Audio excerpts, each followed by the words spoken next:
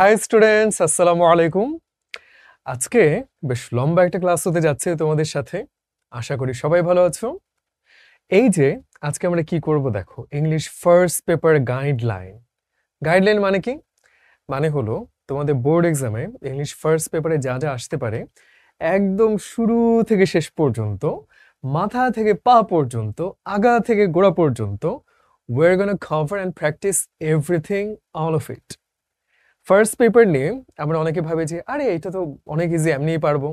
কিন্তু পরীক্ষার হলে দেখা যায় যে ফার্স্ট পেপারে অনেকখানি কিন্তু আমরা প্র্যাকটিস না করার জন্য ধাক্কা খাই। এটা কিন্তু হলে চলবে না, তাই না? সেই জন্য আমরা যে কাজটা করব যে ফার্স্ট পেপারে তোমাদের যে প্যাসেজগুলো আছে সেখানে ইম্পর্টেন্ট কিছু প্যাসেজ আজকে আমরা দেখে নিব, এবং তারপরে এই প্যাসেজের উপর ভিত্তি করে তোমাদের MCQ, question answer, fill in the blanks যা যা এসে থাকে সেগুলো করব। শুধু তাই না, তোমাদের ফার্স্ট পেপারের রাইটিং পার্টে যা আছে সেগুলো তো অনেকে সাজেশন চেয়ে থাকি, তাই না? সুতরাং সাজেশন বলবো না, কিন্তু কোনটা কোনটা বেশি গুরুত্বপূর্ণ পড়ে রাখলে তোমার জন্য পরীক্ষায় সহায়ক হতে পারে, সব কিছু নিয়ে will have a comprehensive holistic look. So without any further edu, let's begin. আচ্ছা, ফার্স্ট পেপারে প্যাসেজ যখন আমরা বাছাই করতে যাই তখন মনে হয় এই যে চলো দেখে ফেলি মার্ক ডিস্ট্রিবিউশনটা। এটা হচ্ছে রিডিং পার্ট। চলো দেখি। শুরুতে আছে MCQ, which is very simple. Simple বললেও ঝামেলা কোথায় হয় জানো? অনেক সময় দেখা যায় এমসিকিউতে ভোকাবুলারি বেস প্রশ্ন চলে আসে, তখন আমরা একটু প্যারা খেয়ে যাই না? এই জন্য প্র্যাকটিস বেশি দরকার। কোয়েশ্চেন অ্যান্সারে খেয়াল করে দেখো যে দেয়ার ওয়াজ এ টাইম আমাদের সময় যেরকম 2 মার্ক করে থাকতো, এখন কিন্তু 3 মার্ক করে, তাই না? সুতরাং মার্ক যেহেতু বেশি, আমাদের লিখতে হবে আরেকটু সুন্দর করে, সেটা জানতে হবে ভালো করে। ইনফরমেশন ফ্লোচার্ট খুবই সিম্পল জিনিস, আমরা সবাই জানি। তারপরও কারো কারো এখনো হয়তো একটু কনফিউশন থেকে থাকতে পারে যে কিভাবে লিখলে সুন্দর হবে জিনিসটা। সামারি রাইটিং, ওয়ান্স এগেন 10টা মার্ক তুমি পেয়ে যাচ্ছ মাত্র আধা পৃষ্ঠা লেখার মাধ্যমে। যেখানে দেখা যায় প্যারাগ্রাফ কিংবা স্টোরি অনেক লম্বা করে লিখতে হয়, সেখানে এত অল্পে কিভাবে 10-এর ভিতরে 8-9 পাওয়া যায় সেটাও শেখার বিষয় আছে। এরপরে যদি আমরা চলে যাই cloze test with close, without close, এইখানে কিন্তু 15 mark. That's a lot of mark. এগুলোতে যেন একটা মার্কও মিস না যায় সেটা কিন্তু আমাদের খেয়াল রাখতে হবে। আর last but not list, rearrange. Rearrange জিনিসটা এমনিতে কঠিন না, কিন্তু পরীক্ষার হলে war there is time constraint, মাথার ভিতরে প্রেশারে কাজ করেছে, এখন এগুলো লেখা বাকি, তখন কিন্তু একটু কঠিন লাগে, তাই না? দেখা যায় শুরুতে যদি মিলাতে না পারি তাহলে সবগুলোই কেমন জানি ভজকট পাকিয়ে যায়, এলোমেলো হয়ে যায়। সুতরাং রিঅ্যারেঞ্জের ক্ষেত্রে all you need is a lot of practice and you have to keep your composure and a calm head, যেন ঘাবড়ে না যাও, তাহলেই দেখা যাবে রিঅ্যারেঞ্জ তোমাকে আটকাতে পারবে না। সো আমরা দেখে ফেললাম পার্ট 1 রিডিং এ কি কি থাকে। এইবার যদি পার্ট 2 তে যাই, writing, interpreting graph and chart, 15 mark. That's a lot of mark. And এখানে ভালো লিখলে 12 থেকে 13 মার্ক পাওয়া কিন্তু অসম্ভব না।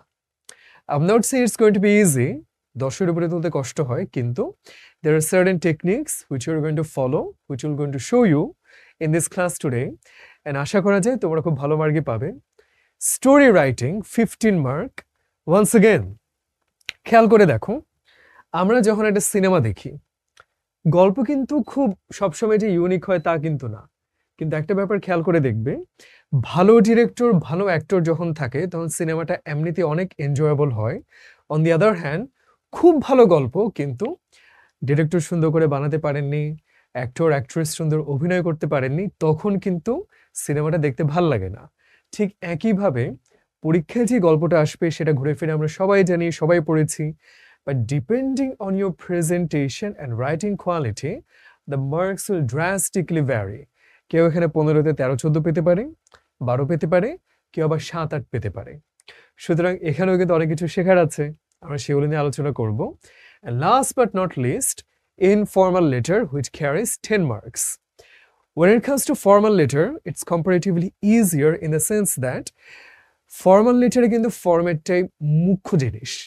অর্থাৎ আমি যদি ফরম্যাটটা ঠিক মতো মেনটেন করতে পারি, যে পয়েন্টগুলো মেনশন করা সেগুলো ঠিক মতো রাখি, আমার খুব বেশি কিছু লেখা লাগছে না, এক পৃষ্ঠা লিখলেই যথেষ্ট। বাট ইনফর্মাল লেটারে কিন্তু আমার একটু মাথায় রাখতে হয়। কেন? কারণ সেইখানে লেখালেখির একটা জায়গা থাকে, তাই না? সুতরাং অনেক অনেক কিছু, তোমাদের মনে অনেক অনেক প্রশ্ন, দেখতেই পাচ্ছ আমারও গরম লাগছে আবার ঠান্ডা লাগছে, তাই না? সুতরাং এই যে গরম নাকি ঠান্ডা, লিখবো কি বড় করে নাকি ছোট করে, বানান কি এইটা নাকি ওইটা, ফরম্যাট কি এরকম নাকি সেরকম, কত কত প্রশ্ন। So let's dive right in and figure it out together. Starting with আমরা কিছু সুন্দর প্যাসেজ পড়বো যেগুলো তোমাদের পরীক্ষার জন্য খুবই গুরুত্বপূর্ণ। Starting with Sheikh Kamal, life of an achiever. Achiever মানে কি? যিনি অর্জন করেন, যার অনেক সাফল্য গাথা আছে। চলো আমরা ঝটপট দেখে ফেলি। শুরুতে যদি দেখে নেই, তার জন্ম 1949-এ, মৃত্যু 1975-এ, তার মানে খুব বেশি দিন বাঁচেননি বাবা বঙ্গবন্ধু। আরও ডিটেলস যা আছে, this are not important for us. So আমরা মূল কথায় চলে যাই। এই যে একটা জিনিস বলতে পারো যে এগুলো পড়ে লাভ কি, খেয়াল করে দেখবে যে যত বেশি ইংলিশ পড়বে তার তত বেশি প্র্যাকটিস থাকবে পরীক্ষার হলে, সে খুব অল্প সময়ের ভেতরে প্যাসেজটা পড়ে গুরুত্বপূর্ণ তথ্যগুলো ধরে ফেলতে পারবে। আর তুমি যদি সারা জীবন মনে করো যে আমি তো এমনিই পারি, আমার তো পড়া লাগবে না, পরীক্ষার হলে ফার্স্ট টাইম পড়তে গেলে তখন কিন্তু থতমত খেয়ে যায়। এই জন্য প্যাসেজকে অবহেলা করা যাবে না। আর যারা ইংরেজিতে দুর্বল তাদের জন্য অবশ্যই আমরা এখানে বাংলায় অনুবাদ করে দিয়েছি পুরোটা। এছাড়াও পুরো প্যাসেজে ইম্পর্টেন্ট যে শব্দগুলো আছে সেগুলো কিন্তু আলাদা করে প্যাসেজ শেষ হওয়ার পরে ভোকাবুলারি সেকশনে আমরা অ্যাড করে দিয়েছি। সো তাহলে আর ভয় কিসের, গল্পের মতো করে আমরা শুনতে থাকি। Sheikh Kamal, the eldest son of Bangabandhu Sheikh Mujibur Rahman and Bangamata Fazilatunisa Mujib, was born at Tungipara in Gopalganj district. এখানে একটা ব্যাপার খেয়াল করব, আমরা যখন পরীক্ষার হলে আমরা প্যাসেজ সলিউশন করছি, হতে পারে প্রশ্নোত্তরের জন্য, হতে পারে এমসিকিউর জন্য, খুবই ভালো হয় যদি আমরা পড়ার ফাঁকে ফাঁকে মূল তথ্যগুলো এভাবে আন্ডারলাইন করে রাখি।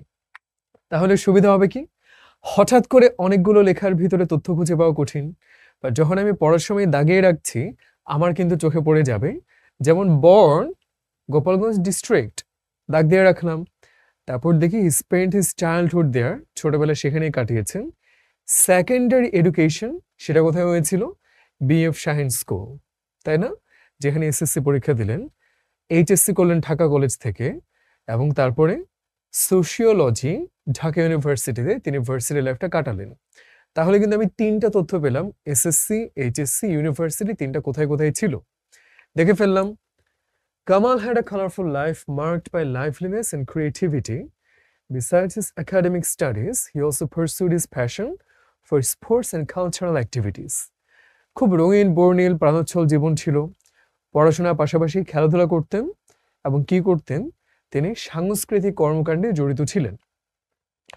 He was a first division basketball and cricket player as well as a sports organizer. তার মানে বাস্কেটবলও খেলতেন, ক্রিকেটও খেলতেন, খেলাধুলা আয়োজনও করতেন। He was also interested in classical music and became a student of Chanot to learn sitar under the tutelage of Ustad Ful Muhammad. Sitar শিখতেন তিনি, এটা কিন্তু important information, প্রশ্নে আসতে পারে। টিউটেলেজ মানে কি? টিউটেলেজ মানে আমরা বলতে পারি শিষ্যত্ব গ্রহণ করা। গুরু শিষ্য থাকে না, ওস্তাদের শাগরেদ থাকে, শিক্ষকের ছাত্র থাকে, এটাকে আমরা বলতে পারি টিউটেলেজ। যেমন আমরা টিউশন করি, তাই না? তারপরে আমাদের শিক্ষা দেয়, সেটাই হলো টিউটেলেজ। He had a good collection of musical instruments on the second floor of their house at Dharmundi Road Nong 32. তাহলে তাদের বাসা কোথায় সেই তথ্যটাও জেনে গেলাম। 32 নম্বর বাড়ি, কোথায় কালেকশনটা রাখতেন? সেকেন্ড ফ্লোরে, সেটাও জেনে গেলাম।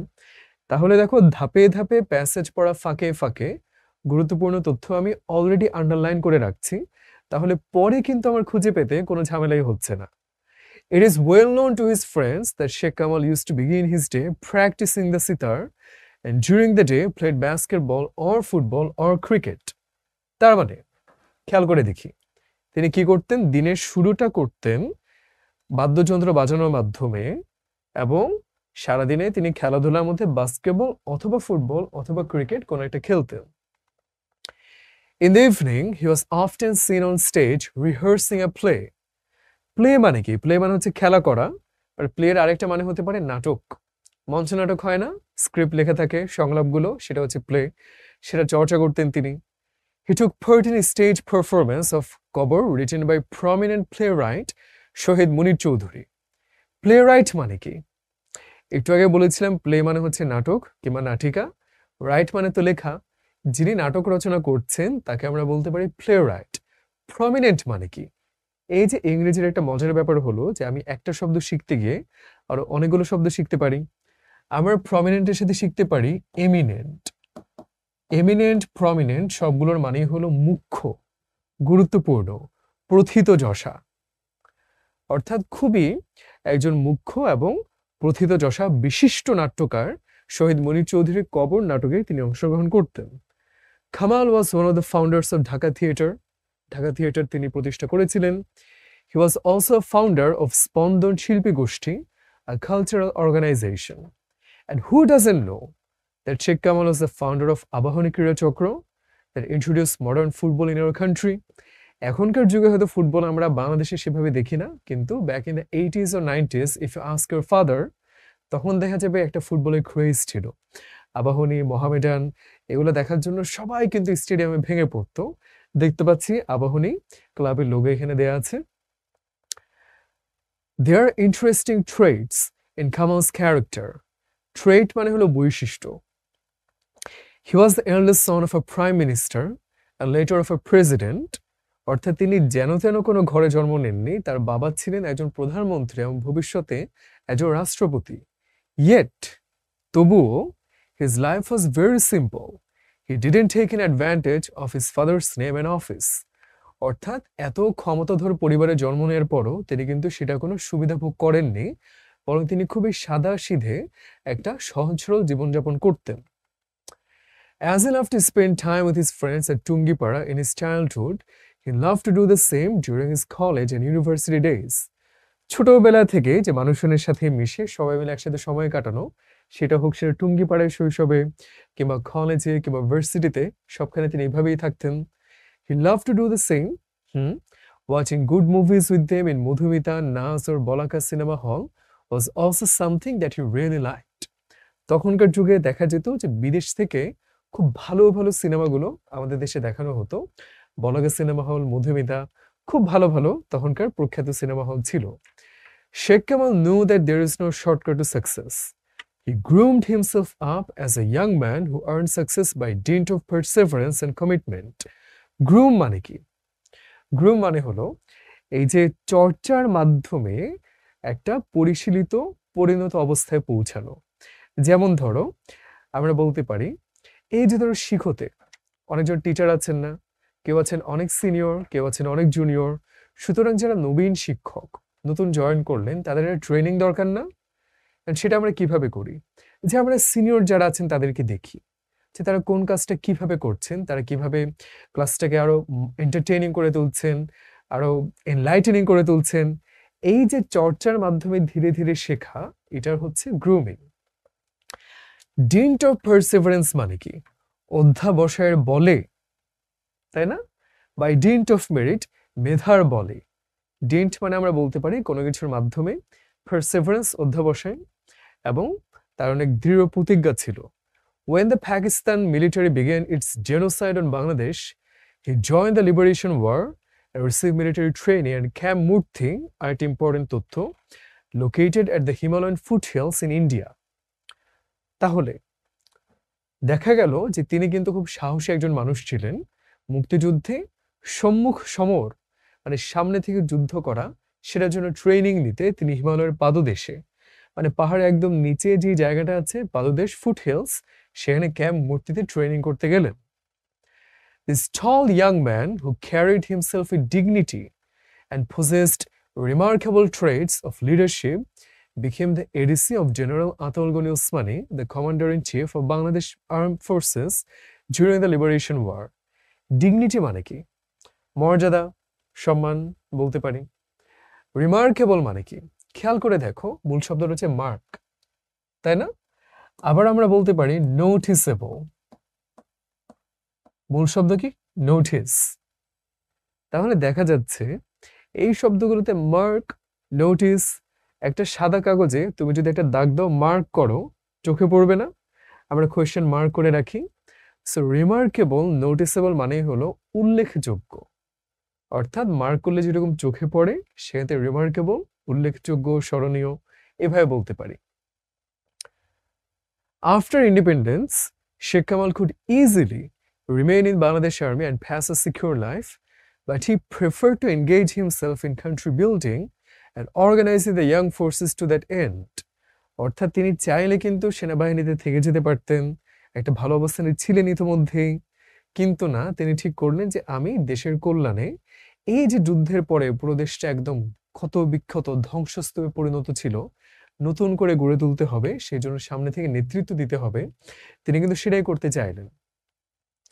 Journalist Syed Ishtiaq Reza, in one of his columns, একজন Sheikh Kamal in Bangla Tribune, rightly says that the unique qualities of Sheikh Kamal's character, especially his wholehearted involvement in sports and culture, are never seen in any son or daughter of any president, prime minister, or high officials in Bangladesh. অর্থাৎ একজন সাংবাদিক তার লেখায় যথার্থই বলেছেন, শেখ কামালের ভিতরে সংস্কৃতি, শিল্প সাহিত্য, খেলাধুলা এগুলো নিয়ে যে পরিমাণে আগ্রহ ছিল, আগ্রহ মানে কি আমি খেলা দেখব না, খেলাধুলার চর্চাটা তৈরি করব, আমি বাংলাদেশে এটা পৃষ্ঠপোষকতা করব, মানুষের মাঝে, তরুণদের মাঝে এটা নিয়ে আমরা আগ্রহ জাগিয়ে তুলব, এই যে উদ্যোগ সহকারে একটা পরিকল্পনা করে পুরো দেশের মধ্যে এটা চর্চাটা প্রতিষ্ঠা করা, এরকম কিন্তু আর কেউ করেননি, তার আগে কিংবা পরে কেউ কিন্তু এটা নিয়ে খুব একটা ভাবেননি। শেখ কামাল ছিলেন একজন ব্যতিক্রম, যে একজন মানুষের ইচ্ছা সেখান থেকে পুরো দেশের মাঝে এই সুন্দর চর্চাগুলো কিভাবে ছড়িয়ে যায় সেটার জন্য তিনি ছিলেন একটা ব্যতিক্রমী উদাহরণ। This is unfortunate that just after 10 days of his 26th birthday and only after a month of his marriage with Sultana Kamal, a Dhaka University blue in athletics, his life was cut short by a group of cowardly killers. Both he and his wife, along with Bangabandhu, Bangamata, and most members of their family, were assassinated. অর্থাৎ 26 বছর বয়সে তার কিছুদিন আগেই তিনি বিয়ে করেছিলেন, তার স্ত্রীও ছিলেন খুবই মেধাবী এবং অ্যাথলেটিক্স খেলাধুলায় অত্যন্ত পারদর্শী একজন কৃতি শিক্ষার্থী ঢাকা বিশ্ববিদ্যালয়ের। তাদের সবাইকে কিছু কাপুরুষ খুনি হত্যা করে। অ্যাসাসিনেট মানে কি, আমরা বলতে পারি হত্যা করা। এই যে দেখো আমরা পুরো প্যাসেজটা পড়লাম, পুরো প্যাসেজে অর্থ কিন্তু নিচে দেয়াই ছিল, আর আলাদা করে যদি কঠিন শব্দগুলো বলি চলো দেখে ফেলি। রিহার্স মানে অনুশীলন, আমরা জানি। প্রমিনেন্ট মানে মুখ্য, আর একটা শব্দ বলেছিলাম এমিনেন্ট, মুখ্য প্রসিদ্ধ বলতে পারি। প্লেরাইট মানে নাট্যকার, ট্রেড মানে বৈশিষ্ট্য, গ্রুম মানে বর, আর ব্রাইড মানে কি, ব্রাইড মানে হলো কনে। তবে হ্যাঁ, গ্রুম শব্দটা যখন নাউন তখন এটা মানে হলো বর, আর গ্রুম যখন ভার্ব বলতে পারি তখন মানে কি, চর্চা করা, অনেকটা ট্রেনিং করার মতো, যে কাউকে চর্চার মাধ্যমে গড়ে তোলা। বাই ডিন্ট অফ মানে হলো মাধ্যমে, পারসেভারেন্স মানে হলো অধ্যবসায়, জেনোসাইড মানে গণহত্যা। সাইড শব্দটা একটা ওয়ার্ড রুট, এর মানেই হলো হত্যার সাথে সম্পর্কিত। যেমন কি ইনসেকটিসাইড আমরা সবাই জানি মানে হলো কীটনাশক, তাই না? সুতরাং যার মাধ্যমে পোকামাকড়কে নাশন করা হয়, খুন করা হয়, হত্যা করা হয়, দ্যাট ইজ ইনসেকটিসাইড।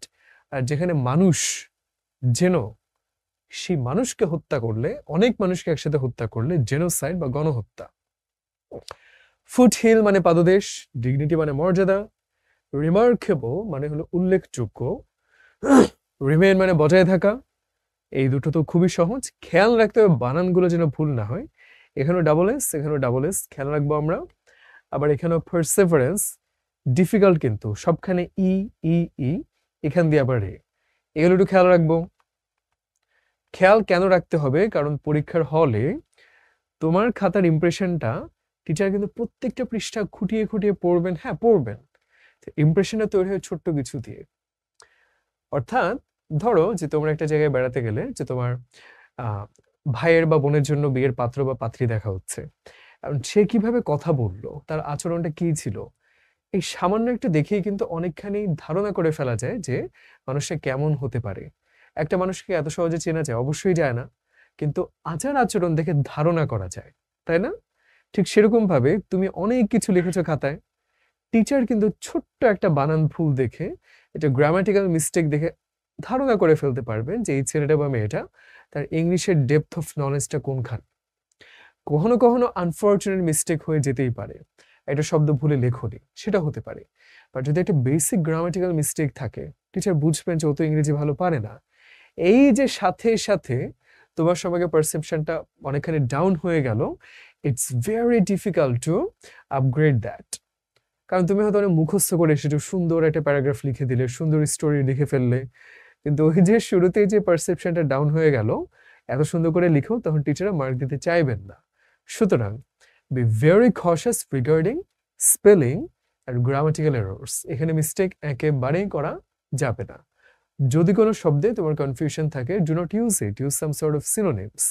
যেমন টেরিবল না বলে ব্যাড বলো, হরেন্ডাস না বলে ব্যাড বলো, তাই না? কিংবা graceful, wonderful, amazing, spectacular, fascinating না বলে গুড বলো। প্রয়োজনে সহজ শব্দ ব্যবহার করো, কিন্তু ভুল বানান এটা ব্যবহার করা যাবে না। কেমন? সো তাহলে আমরা এই যে প্যাসেজগুলো পড়লাম, কেন পড়লাম? কারণ এখান থেকে আমাদের কি কি আসবে? আমাদের কিন্তু অনেকগুলো এমসিকিউ আসবে। সো চলো তাহলে আমরা এমসিকিউ গুলো একটু একটু করে দেখতে থাকি। আশা করি সবাই পারবো। আমরা সবাই একবার একটু দেখে ফেলি, তারপর আমি উত্তরগুলো বলা শুরু করব ব্যাখ্যা করে।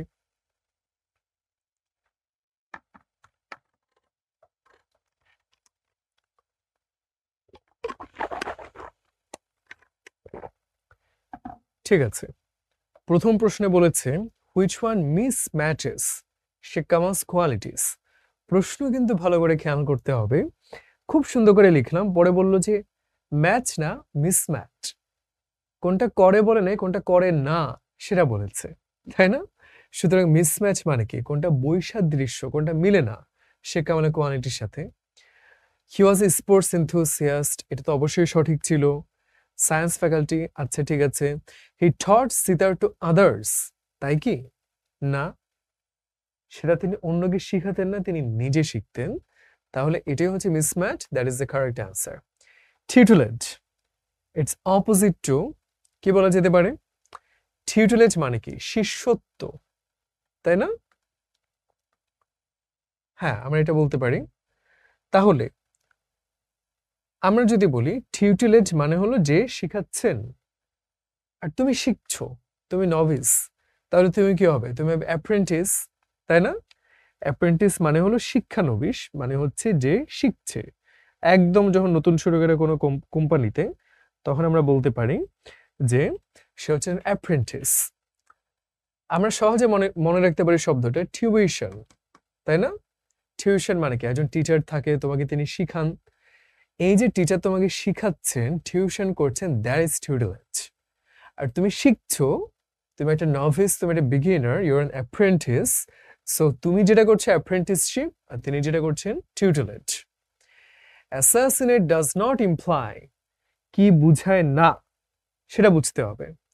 কিল মানে হচ্ছে হত্যা করা, স্লে মানে হচ্ছে একদম জবাই করে ফেলা, এলিমিনেট মানে নির্মূল করা কিংবা মেরে ফেলা। স্ট্রাগল মানে কি? স্ট্রাগল মানে হলো সংগ্রাম করা। তাহলে এটা তো আসলে হত্যা সরাসরি বুঝাচ্ছে না, তাহলে এটাই হচ্ছে স্ট্রাগল, তাই না? এরপরে চলো দেখি ডি নাম্বারে, what is the purpose of the author, অর্থাৎ এই লেখার মাধ্যমে কি বুঝাতে চেয়েছিলেন? Two present the autobiography of Sheikh Kamal, আচ্ছা। Two present Sheikh Kamal's contributions, এটাও ঠিক বলা যাচ্ছে না, কারণ পুরো জীবন সম্পর্কে বলা হয়নি, ছোট্ট একটা পোর্শন সম্পর্কে বলা হয়েছে। To give a synopsis of Sheikh Kamal's life and work, তার জীবন এবং কর্ম সম্পর্কে একটা সংক্ষিপ্ত ধারণা দেয়া। এখন খেয়াল করে দেখো সবগুলো কিন্তু কাছাকাছি হওয়ার মতো উত্তর। এই জন্যই পরীক্ষার হলে আমাদের মাথায় থাকতে হবে যে সবগুলো অ্যান্সারই কারেক্ট, এর মধ্যে which is the best possible answer, তাই না? আমাদেরকে কিন্তু এটাই বলে যে choose the best possible answer from the alternatives. অনেক বিকল্প থাকবে, তার মধ্যে বেস্ট কোনটা। সুতরাং এখানে সবকিছু দেখে শুনে বেস্ট মানে হচ্ছে 3 নাম্বারটাই, তাই না? সেটাই আমরা বলতে পারি to give a synopsis of Sheikh Kamal's life and works. হয়ে গেল। তাহলে দেখা যাচ্ছে আমরা কিন্তু মোটামুটি ধরতে পারছি কিছু প্রশ্ন থাকছে যেগুলো সরাসরি জ্ঞানমূলক, অর্থাৎ আমরা সরাসরি ধরে ফেলতে পারছি যে কত সালে জন্ম হয়েছিল, স্কুল কোথায় ছিল, ভার্সিটি কোথায় ছিল, ফ্যাসিটি দেয়া আছে। আবার কিছু আছে কমন সেন্স খাটাতে হচ্ছে অনুধাবনমূলক, যেমন সেক্ষেত্রে আমাদের এই যে এই প্রশ্নটা যদি দেখি, সরাসরি উত্তর কিন্তু বলা যাচ্ছে না। আমরা কিন্তু ভাবতে হচ্ছে যে আচ্ছা আসলেই তো প্যাসেজে কি নিয়ে বললো, তার জীবন এবং কর্ম নিয়ে একটা সংক্ষিপ্ত ধারণা দিল, তাহলে synopsis of Sheikh Kamal's life and work, এটা কিন্তু মাথা ঘাটাতে হচ্ছে। আবার কিছু থাকবে ভোকাবুলারি বেসড, যেমন দেখতে পাচ্ছি অ্যাসাসিনেট, এটা যদি অর্থ না জানি তাহলে তো উত্তর করতে পারবো না, তাই না? আমার প্রশ্নের উত্তর জানতে হবে, অপশনের উত্তর অর্থ জানতে হবে। চলো আরো কিছু করে ফেলি, তোমরা পড়তে থাকো।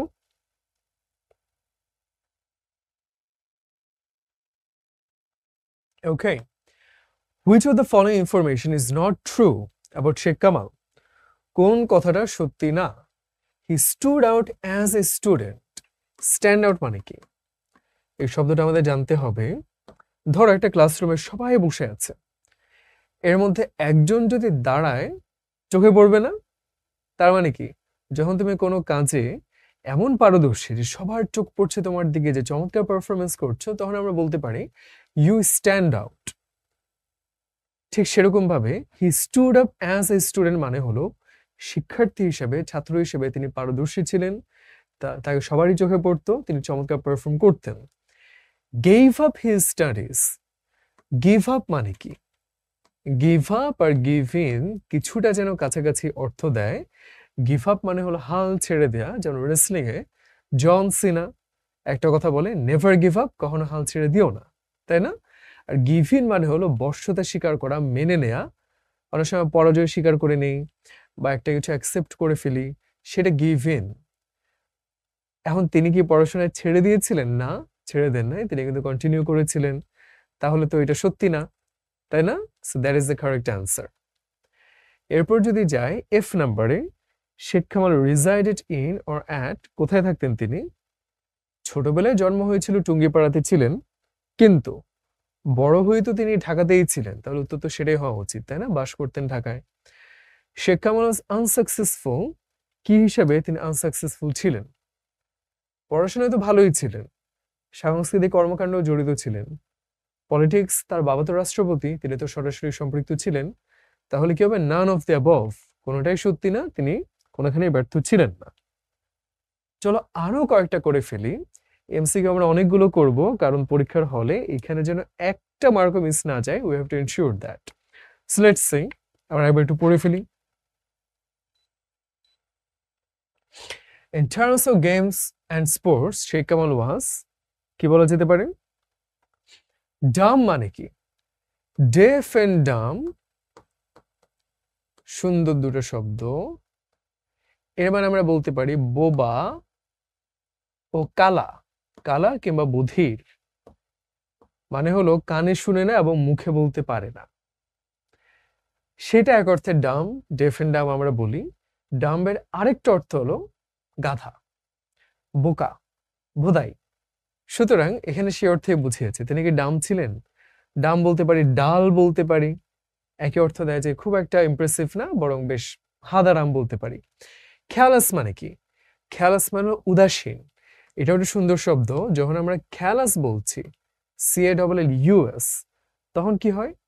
একটা আবরণ, একটা লেয়ার পড়ে যাওয়া। যেমন ধরো যারা প্রচুর জিমে ব্যায়াম করে, খেয়াল করে দেখবা হাতে কিন্তু কড়া পড়ে যায়, এইটাকে আমরা বলতে পারি খেয়ালাস। এখন চিন্তা করো, কারো যখন মনের উপরে একটা আবরণ পড়ে যায়, তখন সে হয়ে যায় খেয়ালাস কিংবা উদাসীন, অর্থাৎ সে খুব একটা মনোযোগী না, সেগুলোতে খুব একটা আগ্রহী না, সে একটা অন্য জগতে আছে, একটা আবরণ কাজ করছে তার মনের উপরে, তখন সে খেয়ালাস। তিনি তো খেয়ালাস ছিলেন না। আনইন্টারেস্টেড এর মানেও কি? যার ইন্টারেস্ট নেই, বুঝাই যাচ্ছে। এখন তার কি ইন্টারেস্ট নেই নাকি অনেক ইন্টারেস্ট ছিল, সেটাও কিন্তু ভাবতে হবে। তার কিন্তু অনেক ইন্টারেস্ট ছিল খেলাধুলাতে, তাহলে অবশ্যই এটা কোনোভাবে কারেক্ট অ্যান্সার হবে না। তাহলে কোনটা হবে? তিনি ছিলেন মাল্টি ট্যালেন্টেড, অর্থাৎ তার কিন্তু অনেকগুলো মেধা ছিল, তিনি বাস্কেটবল খেলতেন, ক্রিকেট খেলতেন, তাই না? ফুটবলও খেলতেন। এখন একটা মজার শব্দ হলো ডিসইন্টারেস্ট, আমরা তো আনইন্টারেস্ট শিখলাম। ডিসইন্টারেস্ট মানে কি? এইটার মানেও এক অর্থে বলতে পারো যার আগ্রহ নেই, কিন্তু এটা সাধারণত আগ্রহ নেই এই অর্থে ব্যবহৃত করে না, আগ্রহ নেই বোঝাতে আনইন্টারেস্টেডই বোঝায়। When you say the word disinterested, it implies that you don't choose any particular side. তোমার বাম পক্ষ নাকি ডান পক্ষ, সরকারি দল বিরোধী দল এইটাতে তুমি কোনো পক্ষপাতিত্ব করবা না, তুমি বায়াস ফ্রি থাকবা, নিরপেক্ষ থাকবা, সেটাকে আমরা বলতে পারি ডিসইন্টারেস্টেড। কনফিউজিং না জিনিসটা? আজকে শিখে ফেললাম। এরকম ইংলিশ ভোকাবুলারি পড়া ফাঁকে ফাঁকে আমরা অনেক কিছু শিখবো। এই জন্য কিন্তু ক্লাসটা একটু মন দিয়ে করতে হয়, কারণ কখন কোথায় কি নিয়ে আলোচনা হচ্ছে খেয়াল না করলে কিন্তু মিস হয়ে যাচ্ছে। So the correct answer of H is 1, multi talented. When would Sheikh Kamal practice drama? তিনি কখন সেগুলো প্র্যাকটিস করতেন, নাটক করতেন যেগুলো সেগুলো? এই যে এখানে আরো একটা শব্দ ফ্রম ডাস্ক টিল ডন, অর্থ না জানলে কিন্তু এগুলো খুব কঠিন লাগে। ডন dusk, from dusk till Don, that's the name of a very famous film from the 90s। সেখানে কাহিনী থাকে দুটো ভাই, তারা দুজনেই খুনি, চোর ডাকাত। তারা একটা জায়গায় বেড়াতে যায়, সেখানে দেখতে পায় যে সবাই ভ্যাম্পায়ার। হ্যাঁ, এবং ভ্যাম্পায়ার মানে কি? তা হচ্ছে রাত থেকে সকাল পর্যন্ত ভ্যাম্পায়ার থাকে, দিনের বেলা তো মানুষ হয়ে যায়। এইখান থেকেই ফ্রম ডাস্ক টিল ডন, সন্ধ্যা থেকে সকাল পর্যন্ত। আমরা সহজে মনে রাখতে পারি ডন দিন, আমাদের অনন্ত জুড়ে দিন দ্য ডে, আমরা বলতে পারি দিন দ্য ডন, সেটাও বলতে পারতাম। ডাস্ক শব্দটাতে স আছে, বাংলায়ও সন্ধ্যা, সেটাতেও স আছে। তাহলে বুঝে গেলাম ডাস্ক মানে হলো সন্ধ্যাবেলা, গোধূলি লগ্ন। মর্নিং মানে হলো সকালবেলা, বুঝে যাচ্ছে। ফ্রি টাইম তো যে কোনো সময় হতে পারে, ডিউরিং দ্য ডে সেটাও হতে পারে। সাধারণত তিনি কখন করতেন ড্রামা প্র্যাকটিস? সন্ধ্যার দিকে করতেন। তাহলে আমরা কি বলবো? At dusk. Sheikh Kamal did not set up, তিনি কোনটি তৈরি করেননি? আমরা দেখেছি খেলাধুলাতে আগ্রহ ছিল, আবাহনী ক্রীড়া চক্র তিনি এটা প্রতিষ্ঠা উদ্যোগ নিয়েছিলেন।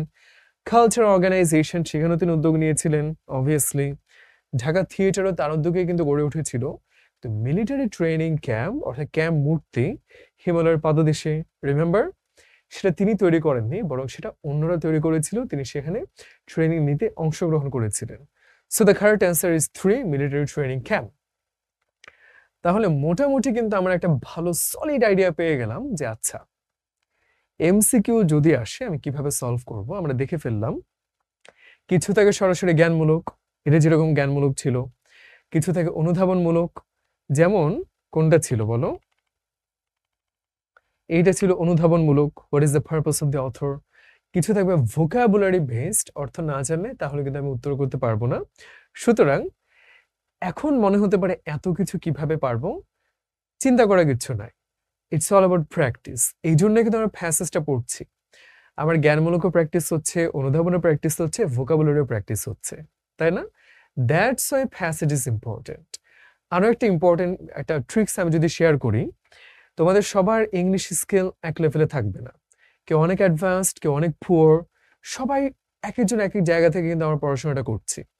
তো আমরা যখন পরীক্ষায় এগুলো সলভ করতে যাব, যে ইংরেজিতে অনেক অ্যাডভান্সড, অনেক ফাস্ট পড়তে পারো, তথ্যগুলো মনে রাখতে পারো, তাদের ক্ষেত্রে মাই recommendation would be go through the entire passage first. পুরোটা একবার পড়ে ফেলো, তারপর তুমি প্রশ্নোত্তরে যাও, তারপর তুমি এমসিকিউতে যাও। আর যদি এমন হয় যে তুমি ইংরেজিতে খুবই দুর্বল, তোমার একদম ধরে ধরে অনেক মুখে এমন করে করে পড়ে what is the purpose of the author, if you really week, তখন সমস্যা কি হবে জানো? প্যাসেজটা পড়তে গেলে তোমার এত সময় লেগে যাবে, তুমি ঘাবড়ে যাবা যে ভাই আমার তো হাতে সময় নাই, সামনে এগুলো কিভাবে লিখবো। সেই ক্ষেত্রে if it's time consuming for you to go through the entire passage line by line, I would recommend go through the questions first. Passage না পড়ে আগে কোয়েশ্চেনটা দেখো, তারপর তুমি গিয়ে প্রশ্নে প্যাসেজটা ঘেটে দেখো যে ওটা কোথায় আছে তথ্যগুলা, কোথায় আছে তথ্যগুলা। কিন্তু সেটা একটু রিস্কি, কারণ হলো পুরো প্যাসেজটা শুরুতে পড়ে নিলে তোমার মাথায় একটা আইডিয়া সেট হয়ে গেল, তাই না? তখন তোমার জন্য উত্তরগুলো করাটা সহজ হয়ে যায়। সো আমি হলে রেকমেন্ড করি যে শুরুতে প্যাসেজটা পড়ে ফেলা। বাট তুমি যদি অনেক দুর্বল হও তাহলে আগে প্রশ্ন পড়ো, তারপর প্যাসেজ পড়ো। ওকে, আরো একটা ইম্পর্টেন্ট ট্রিপস আমি যদি বলি, এই যে আমরা প্যাসেজটা পড়লাম, দেখতে পাচ্ছি অনেকগুলো পৃষ্ঠা, অনেক কিছু আছে। ওয়ান্স এগেন, যারা খুব স্মার্ট, অনেক advance, this suggestion would not apply to them, but who are not that smart, তাদের ক্ষেত্রে বলবো প্রত্যেকটা প্যারা পড়ার পরে তুমি যদি ধরো যে এখানে একটা দাগ দিয়ে রাখলা এবং লিখে রাখলা সাইডে দিয়ে যে এই প্যারাটার মাধ্যমে কিসের উপর হাইলাইট করা হয়েছে, কোন জিনিসটাতে ফোকাস করা হয়েছে দেখতে পাচ্ছি অধ্যাবসায় করেছিল, মিলিটারি ট্রেনিং করেছিল। আমি লিখে দিতে পারি ট্রেনিং। তারপর চলো এটা দেখি তিনি সময় কাটাতেন কিভাবে, তাই না? আমরা লিখতে পারি লেজার। কেমন? অর্থাৎ তিনি কিভাবে সময়টা কাটাতেন সেটাই প্যারাতে বলা হয়েছে। তাহলে সুবিধাটা কি হবে জানো? যখন তুমি প্রশ্ন উত্তর দিতে যাবে আবার এখানে ফিরে আসবে যে আচ্ছা প্রশ্নে বললো যে উনি অবসর সময় কি করতেন, এই যে লেজার লেখা আছে, অবসর সময় কি করতেন। আরো যদি আমরা আগের প্যারাগুলোও দেখি, এখানে দেখতে পাচ্ছি তিনি কি কি ফাউন্ড করেছিলেন, তাই না? তার হবির ভিতরে কি কি আছে বলো? স্টেজে রিহার্সাল করতেন নাটক নিয়ে, তারপর কালচার অর্গানাইজেশন নিয়ে কাজ করতেন, আবাহনী ক্রীড়া চক্র নিয়ে কাজ করতেন, সবই কিন্তু হবি, ঠিক কিনা? সো এই যে যখন আমি প্যাসেজটা প্যারা প্যারা করে মার্ক করে রাখছি, এই প্যারাতে এটা নিয়ে বলেছে it becomes exponentially easier for me two tackle this. যে কোয়েশ্চেন দেখলেই ঠাস করে চলে যাব এখানে, উত্তরটা সহজেই পেয়ে যাব। তাহলে মোটামুটি প্যাসেজ কিভাবে পড়বো, এমসিকিউ কিভাবে করব, এটা আইডিয়া পেয়ে গেলাম। তাহলে now we can move forward to answering questions. আমরা দেখতে পাচ্ছি এখন 3 মার্ক করে এক একটা প্রশ্নে। সুতরাং আই উড রিকোয়েস্ট ইউ যে আমরা সবাই খাতা কলম নিয়ে বসি। এমন বলা যে না খাতা কলম নিয়ে পড়তে ইচ্ছা করছে না, প্র্যাকটিস ইজ এভরিথিং। সো খাতা কলম নিয়ে বসলে তুমি এগুলো উত্তর লিখো, তারপর আমরা দেখবো যে উত্তর কি দেয়া আছে। এখন তোমার উত্তর হুবহু এটার সাথে মিলতে হবে তা না, কিন্তু তুমি একটা আইডিয়া পেয়ে যাবে যে এখানে লেখার কোয়ালিটি, তোমার লেখার কোয়ালিটি কিরকম ম্যাচিং হচ্ছে, এবং সেই প্রেক্ষিতে তোমার অবস্থানটা স্টুডেন্ট হিসেবে আসলে কোথায়। তা তোমরা লিখতে থাকো, তারপর আমরা তো পড়বো।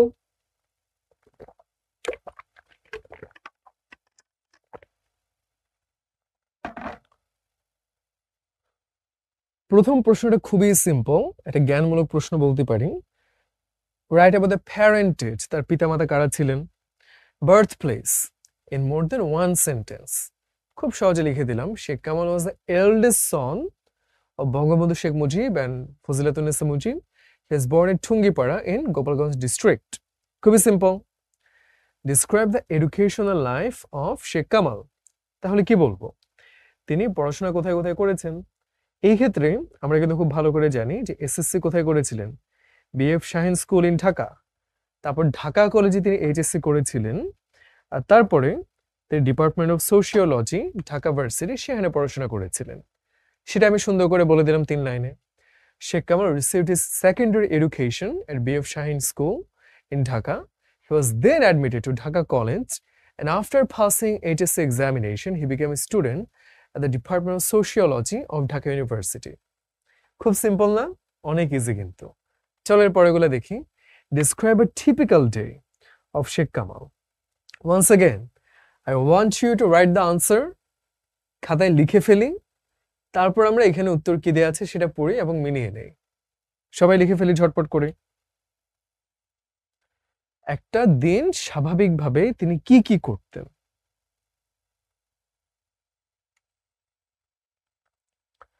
একটু ভেবে দেখে প্যাসেজে কি বলা ছিল? একটা হচ্ছে ফ্রম ডাস্ক টিল ডন, মনে আছে? সকালবেলা কি করতেন?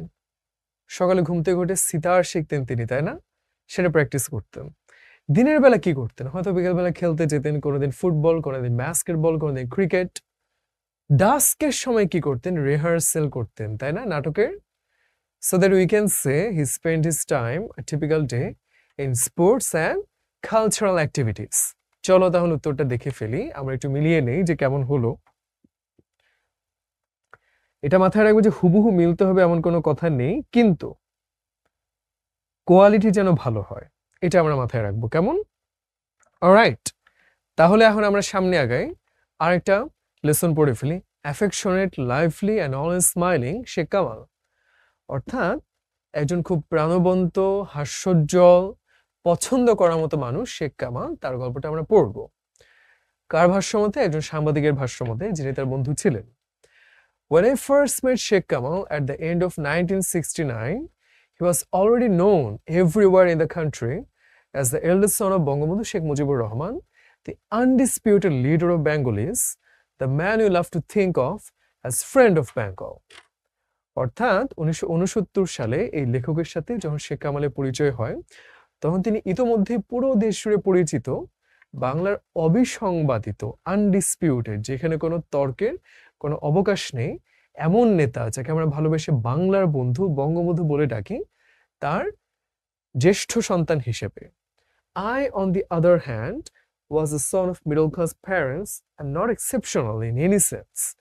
আমি খুবই সাদামাটা মধ্যবিত্ত পরিবারের একজন সন্তান ছিলাম, অ্যান্ড কোনো দিক থেকে ব্যতিক্রমধর্মী এক্সেপশনাল আমি ছিলাম না, খুব সাধারণ ছিলাম। And yet, when I was introduced to him in front of the entry to Kala Bhavan or the Arts Building of Dhaka University by a mutual friend, he greeted me with the friendliest of smiles and a warm handshake. আমি এত সাদামাটা হওয়া সত্ত্বেও যখন তার সাথে আমার কলা ভবনের সামনে দেখা হলো, তিনি খুবই হাসি মুখে, খুবই ভালোবেসে, খুব আন্তরিকতার সাথে আমাকে বরণ করে নিলেন। He made me feel instantly that I would be his friend. আমি তাৎক্ষণিকভাবে অনুভব করালেন যে তিনি একজন ভালো বন্ধু হবেন। He was hugely popular in his own right by then. I already knew a lot about him from my Dhanmondi friends. অর্থাৎ ধানমন্ডি যে বন্ধুরা ছিল তাদের কাছে আমি শেখ কামাল সম্পর্কে ইতোমধ্যে অনেক কিছুই জানতাম। For example, I knew that he was quite good at basketball or cricket, actively interested in music, always lively and full of good spirits. তিনি খেলাধুলা করতেন, তিনি কালচারাল কাজকর্ম করতেন, আর খুব ইতিবাচক একটা মনোভাব পোষণ করতেন সবসময়। These qualities never deserted him. Desert মানে হলো পরিত্যাগ করা। এই গুণগুলো কখনো তাকে ছেড়ে যায়নি, সবসময় তার মাঝে ছিল। He was also known to be a tireless organization. Tired হয়ে যাওয়া মানে কি? ক্লান্ত হয়ে যাওয়া, তাই না? আর tireless মানে হলো একদম ক্লান্ত নেই, ক্লান্তিহীন, বিরতিহীনভাবে যখন আমরা কাজ করি সেটাকে বলতে পারি। But also in the sports and cultural areas. তার মানে কি? তিনি যে শুধুমাত্র খেলাধুলা পলিটিক্স করতেন তা না, খেলাধুলা সবকিছুই তিনি করতেন, তাই না? তারপর although we never met regularly after 1971, he continued to be warm and friendly whenever we met inside or outside the university. অর্থাৎ আমাদের যুদ্ধের পরে রেগুলার দেখা হয়নি, কিন্তু যখনই দেখা হয়ে যেত কোথাও, তার আন্তরিকতা কখনো বদলায়নি। এখানে ইন্টারেস্টিং শব্দটা ডেজার্ট।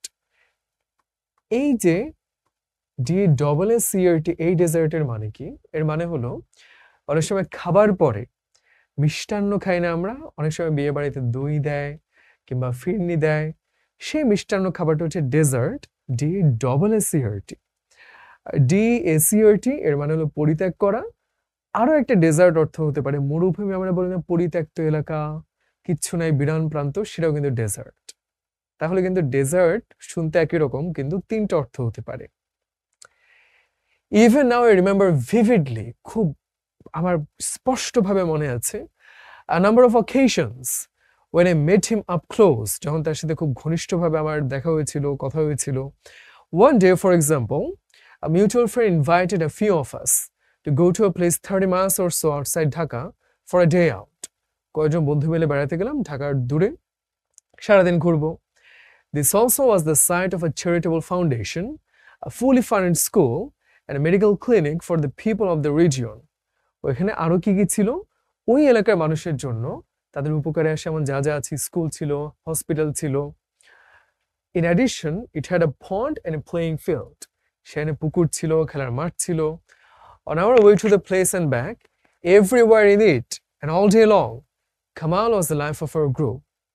সেই যে আমরা বেড়াতে গেলাম, সেই ছিল, শেখ কামাল ছিলেন একদম আড্ডার মধ্যমণি।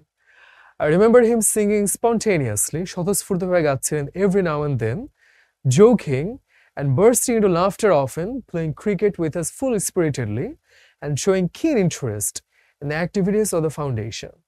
মানে খুবই প্রাণোচ্ছল একটা মানুষ, তিনি খেলাধুলা করছেন, আবার কাজকর্ম করছেন, সবকিছু সম্পর্কে তার একটা তীক্ষ্ণ, খুব আন্তরিক একটা অংশগ্রহণ ছিল। I was reinforced in the belief I had at the end of our first meeting. He had the gift of friendship and I was one of his friends. Reinforce মানে কি? ফোর্স মানে হলো জোর করা, রিইনফোর্স মানে বলতে পারি পুনরায় জোর করা। যখন আমরা অনেক সময় যুদ্ধের মধ্যে রিইনফোর্সমেন্ট পাঠায়, তা আমাদের যুদ্ধ যারা ছিল বাহিনী তারা অনেক দুর্বল হয়ে গেছে, কিংবা তারা অনেকে যুদ্ধে মরে গেছে, হতাহত হয়েছে, তখন রিইনফোর্স মানে কি? পুনরায় জোরদার করা। অর্থাৎ আমার ভিতরে বিশ্বাসটা নতুন করে পুনরায় জন্ম নিল যে তার ভিতরে খুব চমৎকার গুণ আছে বন্ধুত্ব তৈরি করতে পারার, এবং আমি তার একজন ঘনিষ্ঠ বন্ধু ছিলাম। And I could see by the end of the trip that he was good at everything. Playing cricket, cracking jokes, music, making friends and having a good time. অর্থাৎ ভালো থাকার জন্য একটা মানুষের কি কি গুণাবলী লাগে? আনন্দ করা, সবাইকে মিলে মাতিয়ে রাখা, আবার পড়াশোনা বলো, খেলাধুলা বলো, কিংবা গঠনমূলক কাজকর্ম বলো, সবকিছুতেই তার কিন্তু ভালো দখল ছিল। এটা বলতে পারি আমরা তাদের সেই ট্রিপের ছবি। যদি ছবিটা এত ঘোলা পুরোনো আমলের ক্যামেরায় তোলা, দেখে খুব একটা বোঝা যাচ্ছে না, বাট হ্যাঁ, Sheikh Kamal and his friends. Kamal, I found out in the next few years, made friends instinctively. মানে সহজাতভাবেই তার বন্ধুত্ব হয়ে যেত। But it was also clear he cultivated friends. Cultivate মানে কি? চাষবাস করা বলি না আমরা? চর্চা করা, লালন পালন করা। তিনি বন্ধুত্ব ধরেও রাখতেন, সেটাকে যত্নও করতেন। And so whenever he met, he would seem to go out of his way to greet you before you could greet him. Go out of somebody's way, এটার মানে কি বলতো? এর মানে হলো যে ভাই, আমি একদম আগ বাড়িয়ে গিয়ে তোমাকে বরণ করে নিলাম, সেটাকে বলতে পারে যে অনেক বেশি আন্তরিক হওয়া, go out of your way. He had a trademark smile, warm and welcoming. তার একটা খুব সুন্দর হাসি ছিল, উষ্ণ, অনেক ভালো লাগার মতো। Soon I found out that whenever we were in groups, whether in the arts building or outside, he would become the life of any group, the center of attention, inevitably and naturally. And yet, when he talked to you, he made you feel that you are important and worth his company. Inevitable মানে কি? অবশ্যম্ভাবী, মানে এমন কিছু যেটা এড়ানো যায় না, যেটা অবশ্যই হবে। তিনি যেখানেই যেতেন, তিনি আড্ডার মধ্যমণি হয়েই যেতেন। In late February 1969, Bangabandhu was released from jail, and a month later, Ayub Khan was replaced by Yahya Khan, another dictator, but one who was seemingly planning to lay the path down for democracy. অর্থাৎ বঙ্গবন্ধু সেই 69 গণঅভ্যুত্থানের পরে তাকে তো আগরতলা ষড়যন্ত্র মামলায় ফাঁসি দিতে চেয়েছিল পাকিস্তানি সরকার। সেখান থেকে জনগণের আন্দোলনের মুখে তাকে মুক্তি দিতে তারা বাধ্য হয়, তিনি ফিরে এলেন। আইয়ুব খান সরে গিয়ে ইয়াহিয়া খান আসলো, যিনি নিজেও ছিলেন স্বৈরাচারী ডিকটেটর, কিন্তু তিনি একটা আশা দিচ্ছিলেন যে এবার গণতন্ত্র হবে, নির্বাচন হবে। This Khan pledged to hold genuine elections to national as well as the provincial assemblies on the basis of universal suffrage. Election fever gripped the country. Suffrage মানে হলো ভোটাধিকার। কেমন? এই খান, ইয়াহিয়া খান, তিনি প্লেজ কিংবা শপথ করলেন যে একদম সত্যিকারের নির্বাচন হবে, কেন্দ্রীয়ভাবে হবে, আঞ্চলিকভাবে হবে, এবং নিষ্ঠার সাথে, সততার সাথে নির্বাচনে সবাই অংশগ্রহণ করার জন্য গ্রিপ দ্য কান্ট্রি, মানে পুরা দেশে নির্বাচনের জ্বর ছড়িয়ে গেল।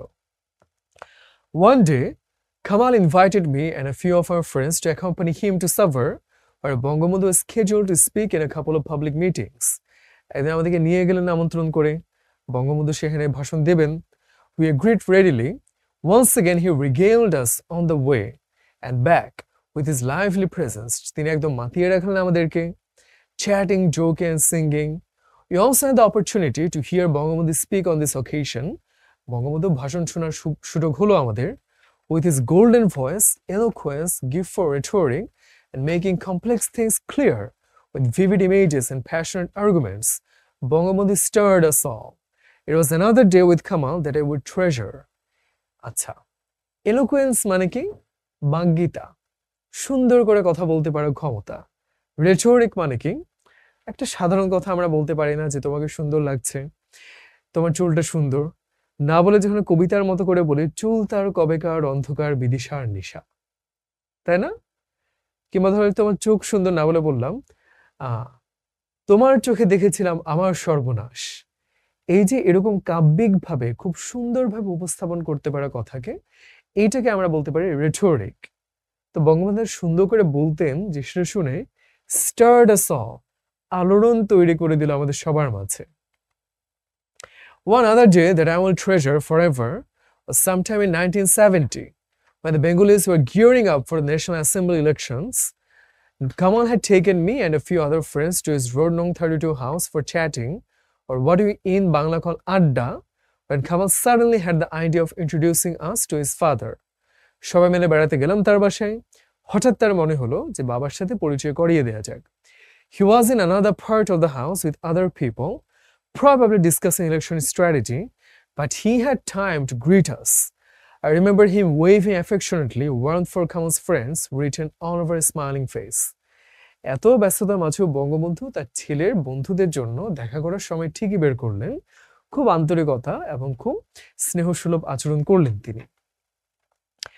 After the War of Independence was over, যুদ্ধ যখন শেষ হয়ে গেল, I continued to meet Kamal in the university, but on his return from the army, he became busier and busier in politics. While I took to studying seriously and frequented the library of the University of Dhaka regularly all day long and into early evenings. তার মানে যুদ্ধের পরে কিন্তু জীবনটা অনেকখানি বদলে গেল। শেখ কামাল অনেক বেশি রাজনীতিতে জড়িত হলেন, আর আমি যেহেতু সাধারণ পরিবারের একটা সাধারণ ছেলে, চাকরি বাকরি দরকার, তবে লাইব্রেরিতে পড়াশোনা বেশি শুরু করে দিলাম। ফ্রিকুয়েন্ট মানে কি? এটা কিন্তু একটা অ্যাডজেক্টিভ হতে পারে যে প্রায়, ঘন ঘন, রেগুলারলি। আবার ভার্বও হতে পারে যখন আমি ঘন ঘন কোথাও যাচ্ছি, অর্থাৎ লাইব্রেরিতে বেশি বেশি যাচ্ছি, তখন ফ্রিকুয়েন্টিং দ্য লাইব্রেরি। নেভারদ্যালেস, তথাপি, কিন্তু তারপরও, even in brief exchanges, Kamal, now the son of the Prime Minister of Bangladesh, made me feel closer that I was close to him. Made me feel that I was close to him. For he would not only exchange pleasantries, but would also ask about me caringly and in the friendliest of manner. তার মানে কি? যে আমাদের যদিও দেখা হতো না খুব একটা, তিনি এখন অনেক বড় একটা অবস্থানে, আমি তো খুব সাধারণ, তারপরও যখনই দেখা হতো তিনি আমাকে খুব আন্তরিক বোধ করাতেন। কিভাবে? সাধারণত দেখা হলে আমরা বলি না, আরে কি অবস্থা, কেমন আছো, আশা করি সব ভালো যাচ্ছে। ফর্মালিটি করে যখন খোঁজ খবর নেই, এটাকে বলতে পারি সৌজন্য বোধ, কুশল বিনিময় বা প্লেজেন্ট্রি। তিনি শুধু সেটাই করতেন না, তিনি সত্যি সত্যি মন থেকে কেয়ার করে আমার খবরটা নিতে চাইতেন। এটা প্রায় দেখবে যে মানুষ প্রয়োজনে তোমায় কল করবে, নক করবে, কিরে কেমন আছিস, কেমন যাচ্ছে, বুঝবা যে আসলে তোমার খবর সে নিতে চাচ্ছে না, তার কোনো একটা পারপাস আছে। এখনই বলবে, দোষ এই জিনিসটা হবে, এটা একটু দিতে পারবি, এই টাকা ধার হবে, ওই নোটটা একটু দিবি। তার মানে কি? সে কিন্তু কেয়ার করে না তোমার জন্য, সে প্রয়োজনের জন্য প্লেজেন্ট্রি, কুশল বিনিময় করতে এসেছিল। আর যখন কেউ অ্যাকচুয়ালি তুমি কেমন আছো, তোমার কেমন যাচ্ছে সবকিছু, তোমার শরীর কেমন, মন কেমন, পড়াশোনা কেমন, ফ্যামিলি কেমন, অ্যাকচুয়ালি জানতে চায়, দে অ্যাকচুয়ালি কেয়ার করে, তাই না? শেখ কামালের ভিতরে সেটা ছিল। Friendliness came naturally to Sheikh Kamal, and more often than not, he would greet you with a smile before you could do so. There are two other occasions when I met Kamal at this time. In the first, I was among the group of students who had secured the top positions in their honors class and met Professor Abdul Mutin Choudhury, our vice chancellor, in his office. তার মানে কি? এই লেখক কিন্তু কম যান না, মেধার দৌড়ে তিনি অনেক ভালো একজন শিক্ষার্থী ছিলেন, লাইব্রেরিতে রেগুলার পড়াশোনা করতেন, ফ্রিকুয়েন্টিং দ্য লাইব্রেরি, রিমেম্বার? আমরা যারা খুব ভালো করলাম আমাদের ভার্সিটিতে, তাদেরকে ভার্সিটি ভিসি বা ভাইস চ্যান্সেলর অফিসে দেখা করতে গেলাম। The meeting was organised at Kamal's initiative. Sheikh কামালের উদ্যোগেই কিন্তু এই মিটিংটা আয়োজন করা হয়। The idea was that we would find the encounter inspirational, and our vice chancellor would get to meet a cross section of the top performing students of a particular year to hear from them how the university could augment its academic facilities for future students. কঠিন কঠিন শব্দ কিন্তু। Encounter মানে কি? মুখোমুখি হওয়া। আমরা অনেক অনুপ্রেরণা পাবো আমাদের ভিসির সাথে দেখা করার মাধ্যমে, এবং তিনিও আইডিয়া পাবেন আমাদের সাথে কথা বলে ভার্সিটি যে সুযোগ সুবিধা আছে সেটা কিভাবে অগমেন্ট, বৃদ্ধি করা যায়, বর্ধন ঘটানো যায়, আরো কিভাবে স্টুডেন্টদের জন্য সহায়ক পরিবেশ তৈরি করা যায়। The second occasion was in late July 1975 when I was leaving the arts building to go to TSC for lunch. আমি টিএসসিতে যাচ্ছিলাম খাওয়া দাওয়া করার জন্য। As I was about to leave, I saw Kamal coming down from his car to attend classes. আমি দেখলাম সে গাড়ি থেকে নেমে তিনি ক্লাসে আসছেন। As always, he greeted me with his characteristic warm smile and wanted to know where I was heading to. When he found out, he insisted that he drop me off at TSC since he still had some minutes before his class. অর্থাৎ তিনি যখন জানলেন যে আমি TSC যাব, তিনি বললেন গাড়িতে চলে আয়, গাড়িতে করে নামিয়ে দিচ্ছি। তার নিজেরও তাড়া ছিল, তারপরে তিনি আমার কথাটা ভাবলেন। That was typical of Kamal. He was the son of Bangabandhu, the Prime Minister of Bangladesh, and he still had time to spare for a friend. অর্থাৎ তিনি এত বড় একটা অবস্থানে থাকার পরও বন্ধুর জন্য সাহায্য করতে, সময় দিতে কখনোই তিনি কার্পণ্য করতেন না। That was the last time I would say Kamal, for 2 weeks later he was murdered, along with Bangabandhu and so many other family members. Among the dead was Kamal's wife Sultana, another batchmate, an outstanding athlete and a very attractive person in every way. সেই ছিল শেখ কামালের সাথে শেষ দেখা, কারণ তার 2 সপ্তাহ পর তিনি, তার স্ত্রী, তার বাবা মা সবাই সপরিবারে গণহত্যার শিকার হন। All of us were stunned by the events of August 15, 1975. আমরা হতবাক হতভম্ব হয়ে গেলাম খবরটা শুনে। The renegade, বিদ্রোহী, murderous soldiers had left the nation drift for the immediate future, and we had lost the father of our nation. Affectionate, lively, and always smiling Kamal would no more greet us, batchmates, and make us feel blessed in having him as a friend.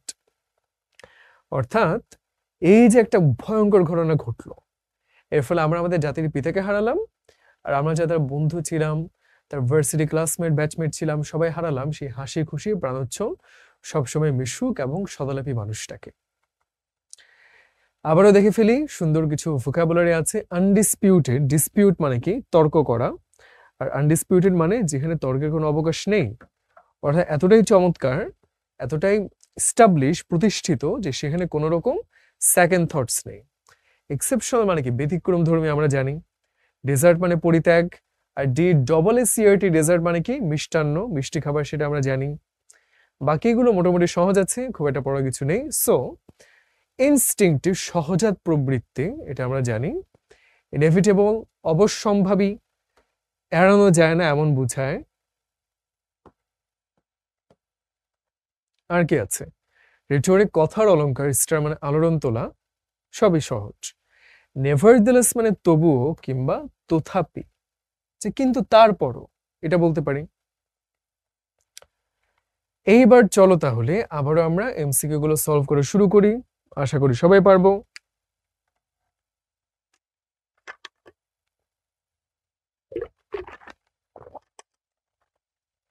চলো তাহলে শুরু করে দিই। What is the author's first impression of Sheikh Kamal?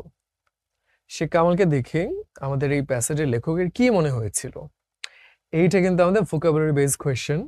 Outspoken মানে অনেক সরাসরি কথা বলে, অ্যারোগেন্ট মানে অহংকারী, হস্টাইল মানে খারাপ ব্যবহার করে, অ্যাফেবল মানে হলো হাসি খুশি, বন্ধুত্ব সুলভ, বন্ধু সুলভ যে আচরণ, তাহলে অ্যাফেবল হবে।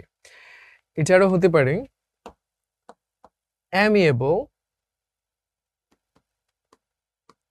কিংবা অ্যামিকেবল, সেটাও হয়। অ্যাফেবল, সবগুলো একদম কাছাকাছি শব্দ। তো লিডারশিপ বঙ্গবন্ধু ওয়াজ কিরকম ছিল? আনডিসপিউটেড, আনকোয়েশ্চেনেবল মানে কোন রকম প্রশ্নের অবকাশই রাখে না। ক্র্যাকিং জোকস মানে কি? মজা করা, কৌতুক করা, তাহলে মেকিং জোকস, খুবই সিম্পল, তাই না? এরপর চলো দেখি, full of good spirits indicate that, কি বুঝায়? তার আত্মাটা খুব কি ছিল? তার চিন্তাধারা, মানসিকতা খুব সহজ সরল সুন্দর ছিল। তাহলে হতে পারে he had a clean soul, তাই না? এটাই সবচেয়ে সুন্দর যায়। স্পন্টেনিয়াসলি ডাজ নট ইন্ডিকেট, কি বুঝায় না। আচ্ছা, ভলান্টারিলি মানে কি? নিজের ইচ্ছায়, স্বেচ্ছায়। ইনস্টিংক্টিভলি মানে কি? সহজাত প্রবৃত্তি, নিজে থেকে করলাম। ইম্পালসিভলি মানে ঝুঁকে বসে করে ফেলা, সেটাও কিন্তু মানে নিজে থেকেই করা। রিলাক্টেন্ট মানে হলো অনীহা, যে আমার ইচ্ছা ছিল না, জোর করে আমাকে ঠেলে করতে বললো, তাহলে কি? রিলাক্টেন্টলি। এটা হচ্ছে স্পন্টেনিয়াস, স্বতঃস্ফূর্তর বিপরীত। পেরে গেলাম। এইবার তাহলে আরো একটা লেসন আমরা দেখে ফেলি, এটা হচ্ছে স্কেলিং এ মাউন্টেন, অর্থাৎ একটা পর্বত আরোহণ করা সম্পর্কে। নিশাত মজুমদার, তার গল্পটা পড়ি, আর একটা খুব ইম্পর্টেন্ট লেসন আর খুব interesting inspirational lesson for many many reasons, আমরা পড়তে গিয়ে বুঝবো। Nishat Majumdar, Bangladeshi women in her early 40s, 40 বছর হয়ে গেছে প্রায়, ইজ এ স্পোর্টস আইকন, খেলাধুলার জগতে তিনি একটা কিংবদন্তির অবস্থানে পৌঁছে গেছেন। She comes of a modest background, খেয়াল করে দাও, comes from আমরা বলতে পারি, আবার কোথায় জন্ম হয়েছে বললে come of বলতে পারি। এই জিনিসগুলো কিন্তু আমাদের খেয়াল রাখতে হবে, তাই না? মডেস্ট মানে কি? খুব সাধারণ। হ্যাঁ, her father is a businessman and her mother is a housewife. She is the second of 4 siblings. She is not very tall or well built, or লম্বা চড় এরকম না, or does not have a charming princess look, খুবই সুন্দরী ঝলমলে চোখ ধাঁধানো এরকমও না, but this apparently ordinary girl has three things that she can be proud of. কিন্তু আপাত দৃষ্টিতে সাদামাটা মেয়েটার ভিতরেই এমন কিছু গুণ আছে যেটা সত্যিই গর্ব করার মতো। কি সেই গুণগুলো? She has extraordinarily supportive parents. অসাধারণভাবে সাহায্য করে এরকম মানসিকতার বাবা মা আছে। Who accepted her dreams as real. Her father was a freedom fighter in the liberation war of Bangladesh in 1971, and she scaled the highest peak in the world as the first Bangladeshi girl in 2012. তার বাবা ছিলেন মুক্তিযোদ্ধা সেই 1971-এ। তারপর 40 বছরের বেশি সময়ের পর সেই বাবার কন্যা হয়ে তিনি প্রথম বাংলাদেশি মেয়ে হিসেবে পৃথিবীর সবচেয়ে উঁচু পর্বতের চূড়া আরোহণ করে আসলেন। স্কেল মানে কি? আরোহণ করা। Nisha's life presents an inspirational story that the youth in Bangladesh needs to know. মানে যে আমার তোমার মতো যারা আছে আমাদের সবার জন্যই এই গল্পটা কিন্তু শোনার মতো। কারণ কি? সবাই যে অ্যাকচুয়ালি হিমালয় স্কেল করবে, আরোহণ করবে তা না, বরং আমাদের জীবনে যার যার মতো একটা চ্যালেঞ্জ আছে। কেউ আমরা বোর্ড এক্সামে ভালো করতে চাই, কেউ ভর্তি পরীক্ষায় ভালো করতে চাই, কেউ হয়তো বাবা মা গর্বের সন্তান হতে চাই, যে একটা কাজ করে দেখিয়ে দিতে চাই। সো ডিফারেন্ট চ্যালেঞ্জেস, অ্যান্ড সেটা ওভারকাম করা খুবই ডিফিকাল্ট একটা টাস্ক। সো এনার গল্পটা পড়লে who actually climbed a mountain, অনেক কিছু সহজ হয়ে যায়। আচ্ছা, উনি যখন পেরেছেন, আমার লাইফের যে মাউন্টেনটা আছে, যে ডিফিকাল্টি, হয়তো আমিও পারবো ওনার মতোই বিজয়ী হতে। সো চলো তাহলে গল্পটা শুনি। Nishat was born in 5th January 1981 in a village called Theori, which is situated in Ramganj Upazila in Lokhipur district. She completed her schooling from Bottomley Home Girls High School in 1997 and passed HSC from Shohid Anwar Girls College in 1999. শিক্ষা জীবন নিয়ে পড়লাম। She earned her bachelor's and master's degrees in accounting from Dhaka City College and currently works for Dhaka Wasa as an accountant. তিনি বর্তমানে ঢাকা ওয়াসাতে কাজ করছেন একজন accountant হিসেবে, সরকারি চাকরি। She is also interested in different languages and cultures of the world and has enrolled for MA in Japan Studies at Dhaka University. Japanese ভাষা শেখার জন্য তিনি কিন্তু MA করছেন। For us, Nisha's life comes across especially significant because it tells us how the influence of one person can motivate someone to dream big. একটা মানুষের উৎসাহ অনুপ্রেরণা কিভাবে আমাদেরকে অনেক বড় করে স্বপ্ন দেখতে শেখায়। As the daughter of a freedom fighter, Nishat had to face many obstacles in her life, but her mother, her role model, gave her courage and determination to overcome them and pursue her dreams. তার মা তাকে সবসময় সাহস জুগিয়ে গেছেন বড় স্বপ্ন দেখার জন্য এবং জীবনে কোনো বাধায় ভেঙে না পড়ার জন্য। Ashura Mujumdar, Nishat's mother, is a hard-working an understanding woman who has been a pillar of support for her family in the direst of situation. Dire মানে কি? খুব প্রতিকূল, খুব কঠিন। তার মানে ডিয়ার মানে হলো প্রিয়, আর ডায়ার মানে হলো প্রতিকূল। Nisha learned from her mother how to keep mental strength in calamitous moments of life. Calamity মানে কি? দুর্যোগ। Calamitous মানে দুর্যোগময়, কঠিন প্রতিকূল পরিস্থিতি। Learning from her, Nishat began her dream of conquering mountains. Have you heard of Superman and the Hollywood films showing his adventures? Christopher Reeve, the actor who played the role of Superman in the film, said in the speech he gave at the Democratic National Convention in 1996, Superman অভিনেতা যিনি ছিলেন তিনি খুব সুন্দর একটা কথা বলেছিলেন, so many of our dreams at first seem impossible, যে আমি বোর্ডে A+ পাবো এটা তো চিন্তাই করা যায় না, আমি ইংলিশে একদম 90 পাবো এটা চিন্তাই করা যায় না। Then they seem improbable, যে অসম্ভব বলছি না, কিন্তু বাস্তবে ঘটার সম্ভাবনা তো খুব একটা নাই। কিন্তু যখন আমরা রেগুলার পড়াশোনা করছি, প্র্যাকটিস করছি, when we summon the will, ইচ্ছা শক্তি যখন ডেকে আনি, they soon become inevitable, মানে কি? তার অবশ্যম্ভাবী অবশ্যই বাস্তবে রূপ নেবে এরকম স্বপ্নে পরিণত হয়। কেন হয়? আমার পরিশ্রমের জন্য, আমার অধ্যবসায়ের জন্য। চলো, this has happened in Nisha's life too. Though he had a long cherished dream to be a mountaineer, it was not until 2003 that she could climb the 967 feet high Kyokkradong. 2003 সালে তিনি কেওক্রাডং বিজয় করলেন। The climbing event was organized in 29th May 2003 to celebrate the 50th anniversary of Edmund Hillary and Tenzing Norgay's conquest of Mount Everest. অর্থাৎ পৃথিবীর প্রথম মানুষ হিসেবে Mount Everest বিজয়ের 50তম বার্ষিকী উপলক্ষে তিনি এটা বিজয় করেছিলেন। Nishat had walked the streets of Dhaka with a 15 kg backpack for 3 consecutive days to make her ready for the climb before the real expedition. Consecutive মানে কি পরপর, একটানা। Factors like chance, dedication, and creating opportunities are important for anyone's success.